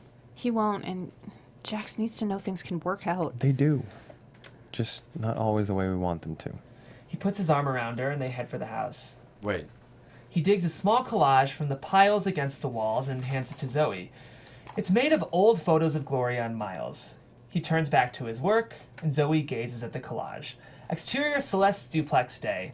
Bright light washes over the collage of Gloria and Miles. Zoe holds it and kneels next to Jax on Celeste's walkway. Pete stands next to them. Will Miles change his mind? Maybe someday, but not today. Or tomorrow. Maybe not ever. What about Gloria? She needs Miles. We're her family, too.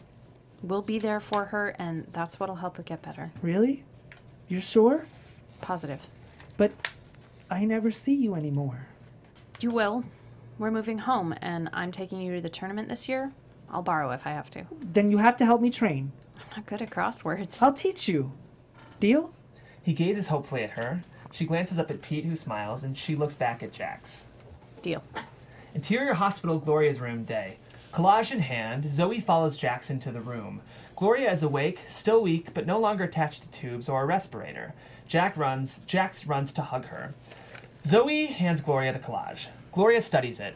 Her eyes are bright with tears. Zoe pulls up a chair next to Gloria and Jax on the bed. Together, the three of them work a puzzle. Marilyn enters, and Zoe looks at her, grabs another chair, puts it next to hers. Marilyn sits and takes Zoe's hand. They puzzle together.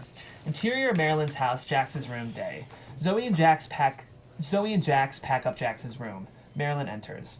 Can I help? Sure. She kneels beside Zoe to help her pack a box. I need wanted to to tell say, They both stop. me first. I'm sorry for being so hard on you and for not trying harder to understand you. I was scared you'd never be happy, and seeing you now, you're exactly who you should be. And I love who you are. I love you. I know. I love you too, and She pauses, breathes in and out. Marilyn starts to speak, but Zoe holds up a hand to silence her and takes one last breath. I get how you felt when I ran away. Why you were angry. Why you needed all those rules. I was wrong. Marilyn hugs Zoe hard. I didn't say sorry yet. Check it off your list. Zoe hugs her back. Exterior zoo, orangutan exhibit day. A female orangutan grooms her baby, who clings to her chest. They were her favorite.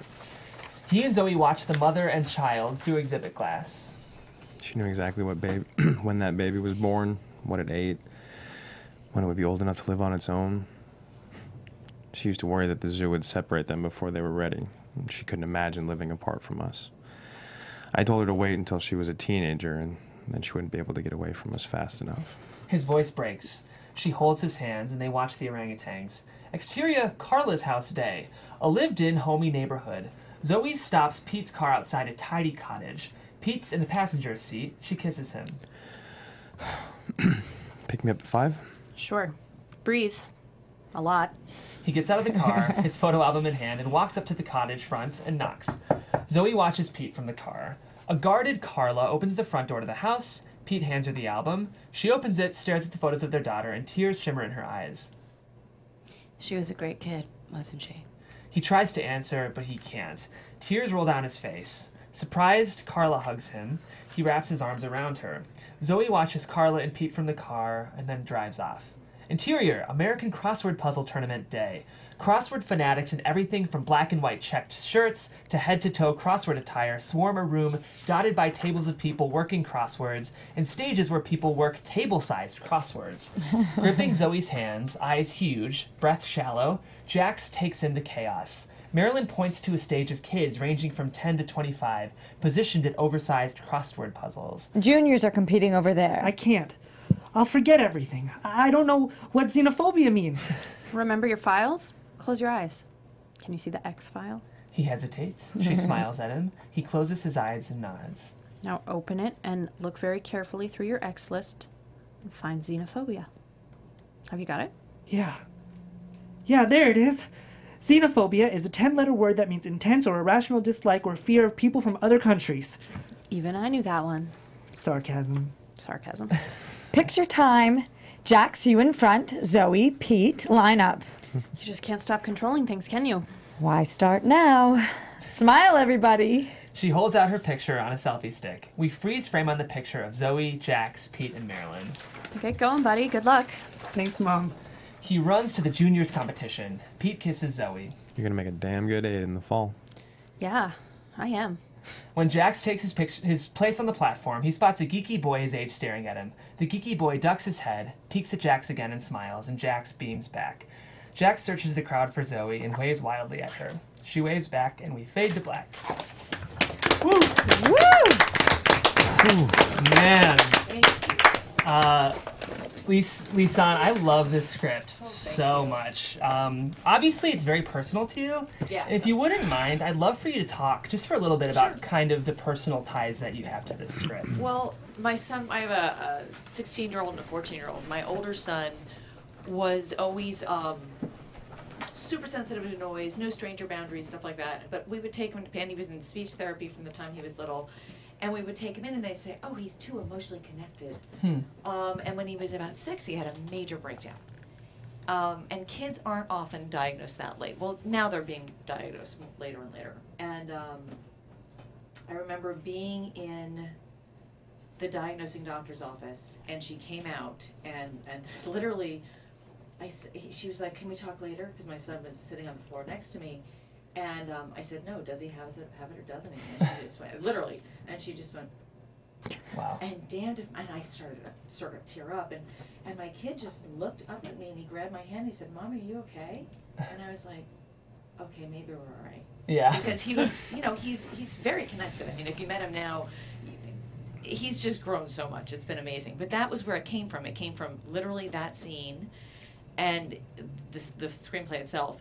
And it came from the scene of me, of her, there's a scene in there of her sitting on the bench just trying to sort through having this diagnosis. And it came from me driving home with my kid, talking in the back of me to no one, and crying on the way home. I mean, it's just those two images informed the whole piece. It informed the short film, it informed the feature. And then when after I shot the short film and it did really, really well, and I was trying to maintain the Facebook page because I knew I was writing a feature, I did all this research to find stuff to post on the Facebook page, and I found all of this information about women who are diagnosed when their kids are diagnosed. Because women are diagnosed and girls are diagnosed much less frequently. Wow. And it was really fascinating that they would go through this intense diagnostic thing and all of a sudden realize, holy shit, that's me. And so that's where it really came from, and that's how my background fits into it. Wow. I mean, it's such a smart, and obviously it was pulled from personal experience or personal anecdote, but it's such a smart writing choice to have Zoe struggling with the same things her son is and being in denial. Can you kind of talk about that a little bit and sort of like writing that and sort of maybe both in a practical sense and from a writer's standpoint why you made that decision? Well, when I wrote the short film, that wasn't the case at all. I mean, I did this kind of like hooker with a heart of gold thing where literally she was a hooker, and because I had been in this parenting class, we're the best parents in the class. Because when your kid gets services from the state, you have to go to parenting classes, and the best parents there, seriously, she had to have been an ex-hooker and he had to have been an ex-drug dealer. You could just tell, and they were amazing. So I thought, okay, that would make a great character because it couldn't be me. It was just too boring. So when I went to write the feature, that character didn't fit anymore. She wasn't interesting enough. I didn't like the way the whole, and I did write a whole version of that. And so when I went to rewrite it and I found these women that were getting diagnosed, I thought, oh, there's somebody that's really going to have trouble parenting but still love her kid and not understand, and wouldn't that be an interesting revelation to have her go through and give her a fuller journey? Because you really want your characters to go from A to Z. Right. And not just because of what their kid is going through. It has to be a first-hand experience. Your protagonist always has to drive every internal choice, has to drive the action. And that was a great way to do it, honestly. It made a big difference in the script. Zoe's so great. I love her. I know. I love her. She's very near and dear to me. I hate to sound like a studio executive, but like, were you worried about making her, quote, likable? Like, I know, I'm glad you said that. I want you to talk about it. Yeah, because honestly, for one thing, nobody's likable. No fucking way. But also, when you are kind of going to the beat of your own drummer, you're not as worried about likability. You're more worried about, well, what's going to work for me? What's going to work for my kid? And you're not necessarily aware of offending people. So that filter isn't always there. And particularly if you're somebody that's gone into adulthood and haven't been treated at all. And it's really interesting to watch. I've met a lot of people that I look at and I'm like, oh, I know what's going on there. Yeah. I mean, it's not just, after a while you're around so many people on the spectrum and everybody's seriously different, but adults that don't get treated till later are particularly different. Just because I'm curious, because you said something, I don't know if you know the answer to this, but why is it that women are less often diagnosed? It's interesting. My kid goes to a school called Bridges Academy. It's an amazing school, and it's a 2E school. It's for gifted kids who are on the spectrum or who have other learning issues. And kids with learning issues and autism, when they're boys, if they're quiet, if they're withdrawn, that's unusual for boys are considered active and this and that and interactive. Girls, if you're quiet and you don't talk much and you sit back and you act like a girl, that's normal, which is nuts. So you're not diagnosed as often unless you're really severely affected. Wow. And That girls makes hide my it heart better. hurt. Yeah, That girls makes my hide it heart better. hurt to hear that. Like Yeah.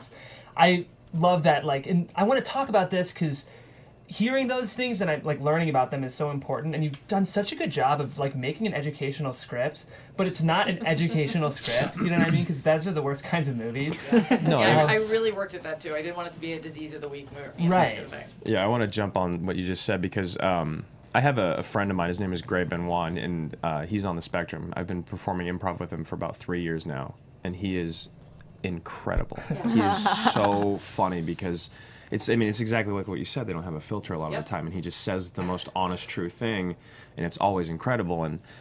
And this script, although it's not an educational script, reading this, I teared up a bunch of times because it's I feel like I really understand where he comes from now. Yeah. And I really understand a lot of the processes, and I understand why he is the way he is a lot. And it was, the line that you have in there about adapting and not changing is really beautiful. And I think that that's something that we really did with our team. There's 7 of us, and he's 1/7 of the team, and all of us learning to interact and play with him and communicate with him has been one of the greatest things ever for me in comedy. Incredible. And so that's why when I read this, I was just it was just a lot. Yeah, it is. Yeah. It's a lot. I mean, because one of the big things that I stress is that, and actually it's interesting, when we didn't tell Anthony, when my son was first diagnosed, he was 7.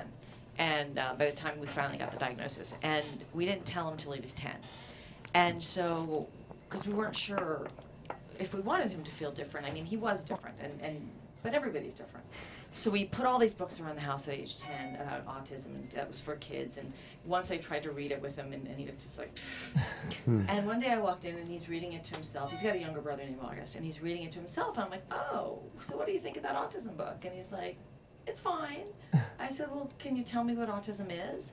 And he started to tell me, and he's like, well, you're better at it. You tell me. So I described what autism, when you're sensitive to noise, you might be sensitive to this, that, or the other thing. I described a few different things.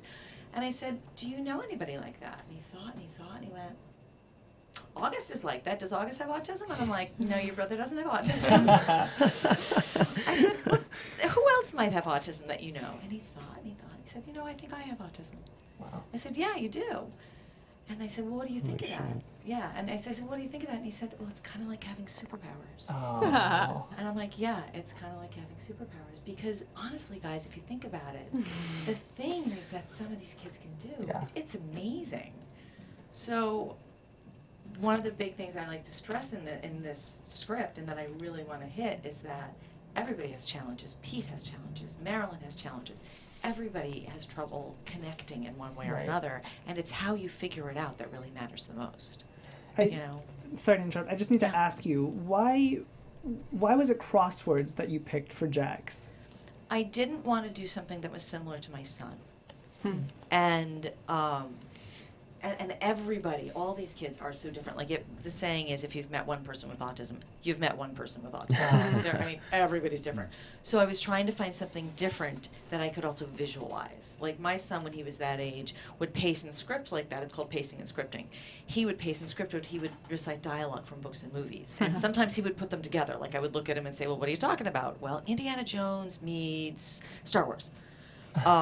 but that's not visual. And so I wanted to have something that I could, knowing that I was going to be shooting it, that would be visual. Yeah. Yeah. And it's also a brilliant narrative device because you can subtextually comment on the action. Yeah. Exactly. Yeah. So cool. Because that's what these kids do. I mean, they'll come up with something that you think they're not listening at all, and all of a sudden, yeah, shit. Busted. Yeah, totally busted. Well, what's thematically consistent is obviously dealing with an autism-centered narrative is like a very empathetic narrative, and every single character you draw is like drawn with radical empathy. Like rather than just create a junkie, you create like a junkie who's also struggling with trans issues, and that's like so interesting. Like I don't think there's a single just like straight white dude in this script. Yeah. Or like, you know what I mean? Yeah, I totally know what you mean. That was so- on purpose. Yeah, I want to hear about that choice because it's really powerful, I think. I think for me it was all about not wanting to have a standard story so that everybody could relate in one way or another. Again, it's all about nobody's typical. Yeah. At all. So and honestly though, when it came to Tam, the transgender guy, Love that scene. I love that. that scene I barely changed. That and the scene between you two about the exchange of confidences. Those two scenes changed very little, actually. I fell in love with that character. I don't know where he came from, or she came from, rather. At the time, it was most definitely a he. It wasn't a transgender woman until later. But I fell in love with that character. Yeah. Just... So that's honestly where that came from. That didn't come from any desire to relate to anybody. I just fell in love with the character. I just loved him. I mean, that's a good piece of advice to writers is like write characters that you give a shit about. Oh, You know yeah. what I mean, Like- it makes such a huge difference. Yeah. In that instance in particular, I just fell in love with Tam. Yeah. You know, Yeah. he came out of nowhere and became a she, but just was great from the beginning. And it's 2 pages of dialogue, but it's Yeah. so powerful. I didn't want to cut it either. I love it. Yeah, I I was loved like, it. oh, I can't cut it. You don't need to. Yeah, no, I don't plan on it. This is our first script reading that's adapted. So I want to hear about kind of the short film and the process of adapting a short film into a feature, what that looks like. Well, I did this through the AFI Directing Workshop for Women. And so I went in there knowing that I wanted to shoot a short film that I wanted to turn into a feature. So this was going to be my proof of concept. Great. But when I sat down to write the feature, like I said, the main character's arc just didn't feel original enough or full enough. Because, you have a hooker with a heart of gold, that's a great mom. The end. Right. So I needed to figure out how to complicate her life more. And originally, Pete was a John that you meet at the very top, and then she unexpectedly meets him at a school that she's taking her kid to. That didn't quite work anymore either. I wanted it to be a more extended relationship, something where they had a place to go, where they didn't start out sleeping together, although that was in part of one of the scripts. It's been through many, many, many iterations. And so it just kind of evolved from there, but I really had to write that draft where everything in the short film was in it, just because you feel that protective sense if it's yours. I've adapted other people's stuff too, and it's a little different. And then I had to let that go. There are still sequences or scenes or lines that were in the original, but not many. Mm-hmm. Yeah. Well, it's clear you're a director because you write very visually, and we have a lot of specifically chosen point of view sequences. Did you do that to give us an insight as to what the experience? Yeah. It's a very powerful choice. And one of the reasons I did that too is because I've always wondered, like, I want to see the world through my kids' eyes. And so I've always wondered what that's like, and I've actually gone online, and there are videos you can find online that like show you what it's like, but it's never quite right. And so I realized I'm never going to see the world exactly the way he does, just like he's never going to see the world exactly the way I do. Let me figure out how my character actually sees the world. Let me become her. Let me become this child, and disseminate from there and figure it out. Wow. And it just made me think more about not just my kid, but how other people on the spectrum might think, because they're so different. Yeah. Did you direct or co-direct the short, or would you consider directing or co-directing the feature? Oh, I directed the short for sure. Okay. Oh, yeah. And this is for me to direct. I have other scripts that are to sell and whatever, but this is for me to direct. I hope so. I can't imagine Too giving close. this Yeah. to Oh, someone. That's exactly what I was going to say. No, it's mine. Completely unrelated. How do you feel about the fact that Pete and Zoe hook up? To me, it was always inevitable, but the interesting thing was I had originally had them hook up in the middle of the script during that exchange that they have. And which is beautifully written, by the way. That exchange is so cool. That was another, thank you so much, because that was another exchange that literally just like, and I mean, I've adapted it here and there as circumstances about it have changed, about the story have changed, but not much of it has changed. But when I hooked them up then, it felt creepy and weird. So it was like, okay, this ain't gonna work. And then I recently rewrote it so that they hooked up much, much later, so that it wasn't about, you know, Pete doing stuff that he shouldn't, and, you know, because it also stops you and it takes you out of the story, you know, and that's the last thing you want. Yeah. So, like, these characters are all so great and well-rounded, and, like, I love Zoe, I love Pete, but I honestly am the most fascinated by Marilyn, and I think the reason why is because she's everyone else that doesn't get it. Yeah. You know what I mean? Yeah. And that's most people, because most people don't really get it, and autism is becoming more and more relevant and prevalent in society as time goes on, and like I just want to talk to you about writing her and like where the inspiration came with that, and like how hard it was to write her. Or it's been hard, actually. It's been difficult to write her because I don't want to make her a completely unsympathetic person. And she's like, I don't ever hate her, which is great. Yeah. Which is great. But I wanted to have somebody that struggled to be a mom to a child she had no understanding of, because I think that happens so often. And when you don't have, with any kind of kid, I mean, you know. Yeah, when there's nothing, extra variable. When there's any kind of extra variable, and you just wonder, how the hell do I relate to this child? And then people fail. People fail, and it doesn't have to be all Marilyn's fault. It doesn't have to be all Zoe's fault. It happens. And so I wanted to explore what happens when these adult people try and come back together. And I didn't necessarily even think of her as a conduit for everybody who doesn't understand, but now I love that, and it will make me I do need to go back and do another Marilyn rewrite before we start trying to cast. And I will go back and look at it that way too, because I think it's a great way to look at her. Well, and what's so beautiful about it is that, like, you kind of scoff at Marilyn and Zoe and how they're unable to connect, but there's so much of that with Zoe and Jax too. Yeah. So you have these parallel narratives with, I just think it's a really, really special portrayal of family. And I love like a dysfunctional family story that's like, the cast knows that. Yeah. I kind of brought it up a little bit earlier, but I want to hear your thoughts on like writing a missional work.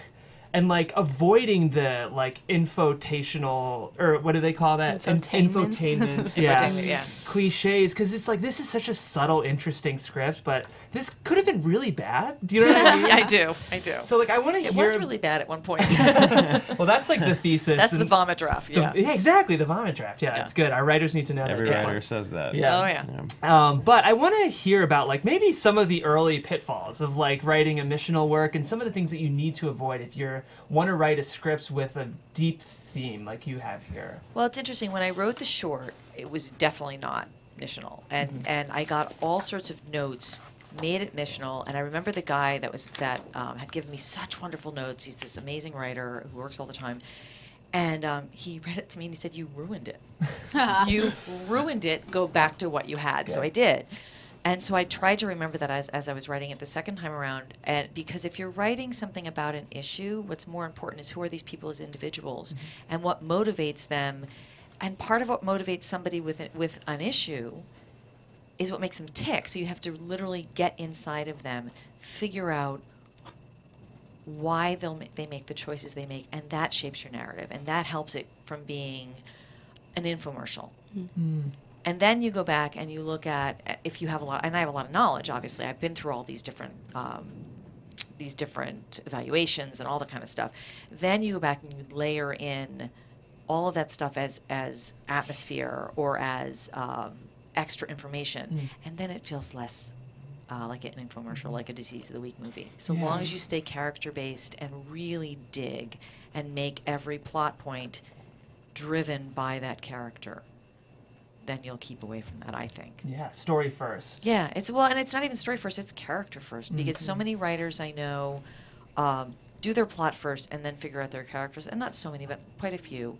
And I always say you got to create those characters first, because you have to know what choices they're going to make in the situations you put them in, and then the situations change. Do you know what I mean? Yeah. You know. Well, I'm sure as actors, you guys can speak to the value of character-driven writing. Oh my God. Well, that's that's crazy. It's so cool to hear someone say that. Yeah. Why? Go ahead. Why drugs? Why did you have her as an ex-drug addict or a drug addict recovering? I think I know a lot of drug addicts that are in recovery, and it's a really hard one day at a time thing. And it's also such a comfort for somebody who needs structure so desperately, because I think a lot of people, if they're not diagnosed with something that they have, they end up self-medicating. Mm-hmm. And so I thought, well, this is definitely a situation I could see her in, self-medicating. And this is definitely something I can see her finding a lot of solace in, a program. You know, and so that's why it ended up there, for sure. Did you ever think that it would be too much? She's a drug addict. She is kind of on the spectrum. She has a kid she's on the spectrum. Did anybody ever tell you you might be doing too much here? Oh, yeah, because especially when I had, like, her going to meetings and stuff, and I was like, well, that's not part of the narrative. You know what I mean? So when it became just part of who she was as opposed to an actual part of the plot, it made a big difference in terms of that. Yeah.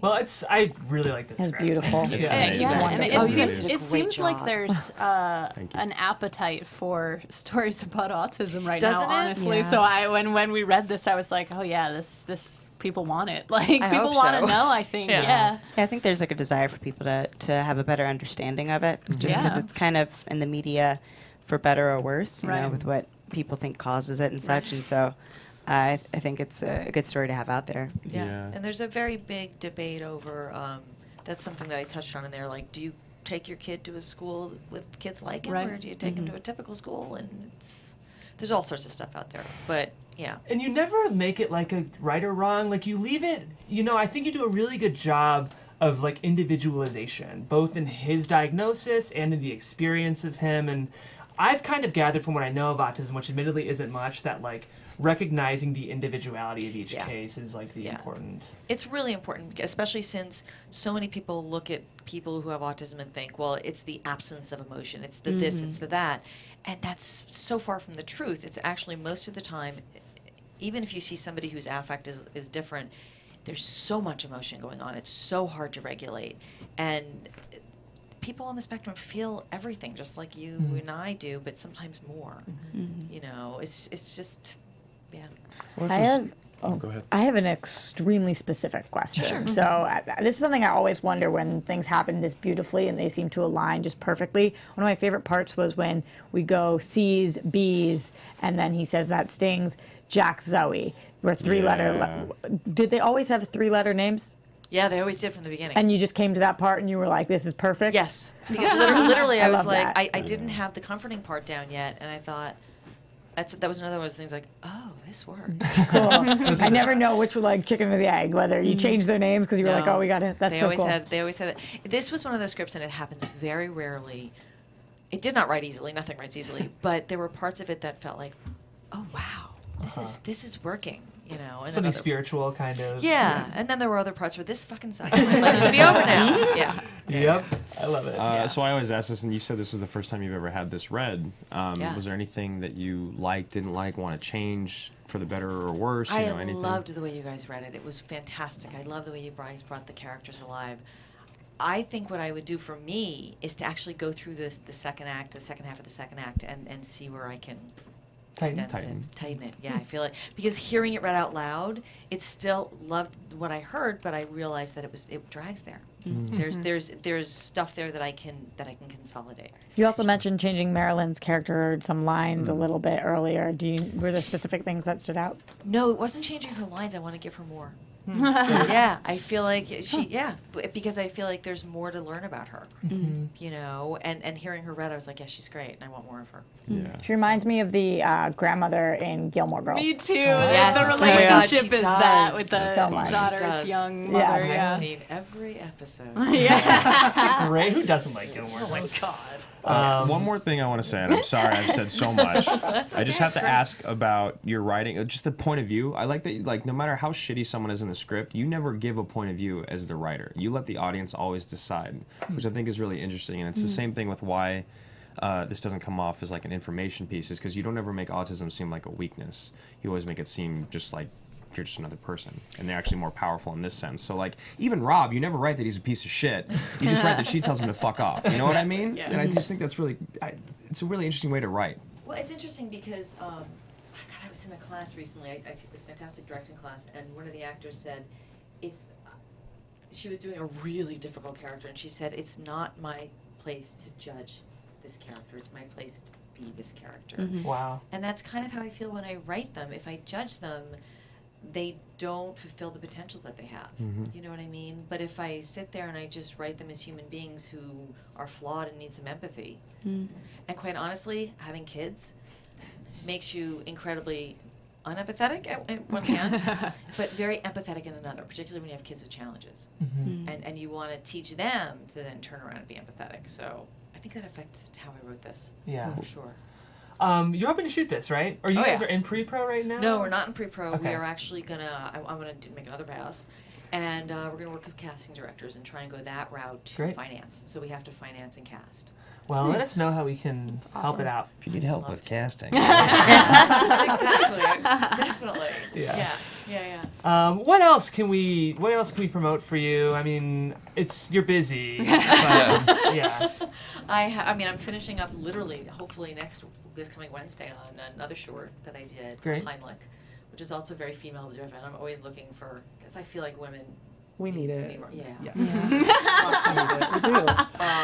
You know, and I have a pilot that I'm writing that I'm going to do that I've written that I'm going to do a proof of concept of. I mean, you know, all that kind of thing. Good. So I will be looking for actors for sure. Great. For other stuff that I'm shooting for sure. Well, you have my email, so. I do. Yeah, absolutely. And I'll give you mine. Yeah, I would love it.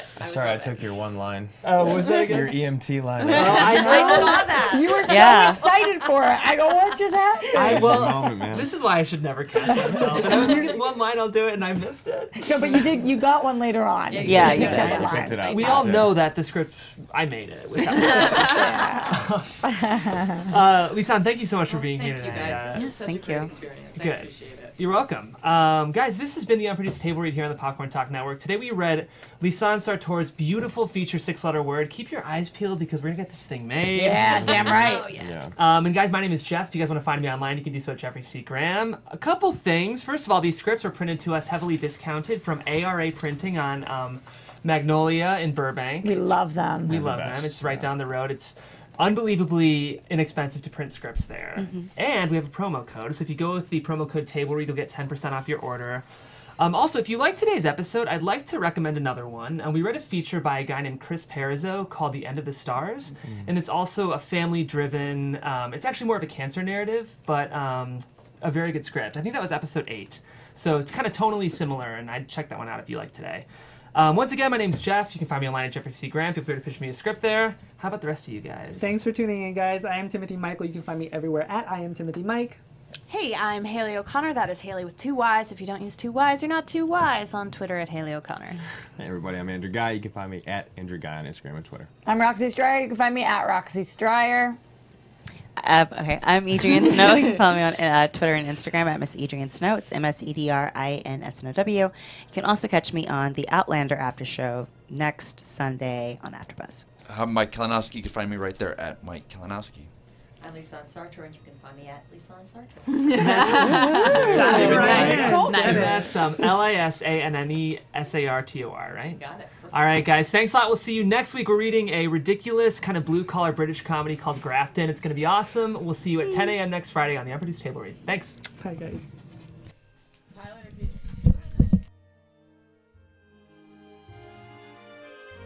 From producers Maria Menounos, Kevin Undergaro, Phil Svitek, and the entire Popcorn Talk Network, we would like to thank you for tuning in. For questions or comments, be sure to visit popcorntalk.com. I'm Sir Richard Wentworth, and this has been a presentation of the Popcorn Talk Network. The views expressed herein are those of the hosts only and do not necessarily reflect the views of the Popcorn Talk Network or its owners or principals.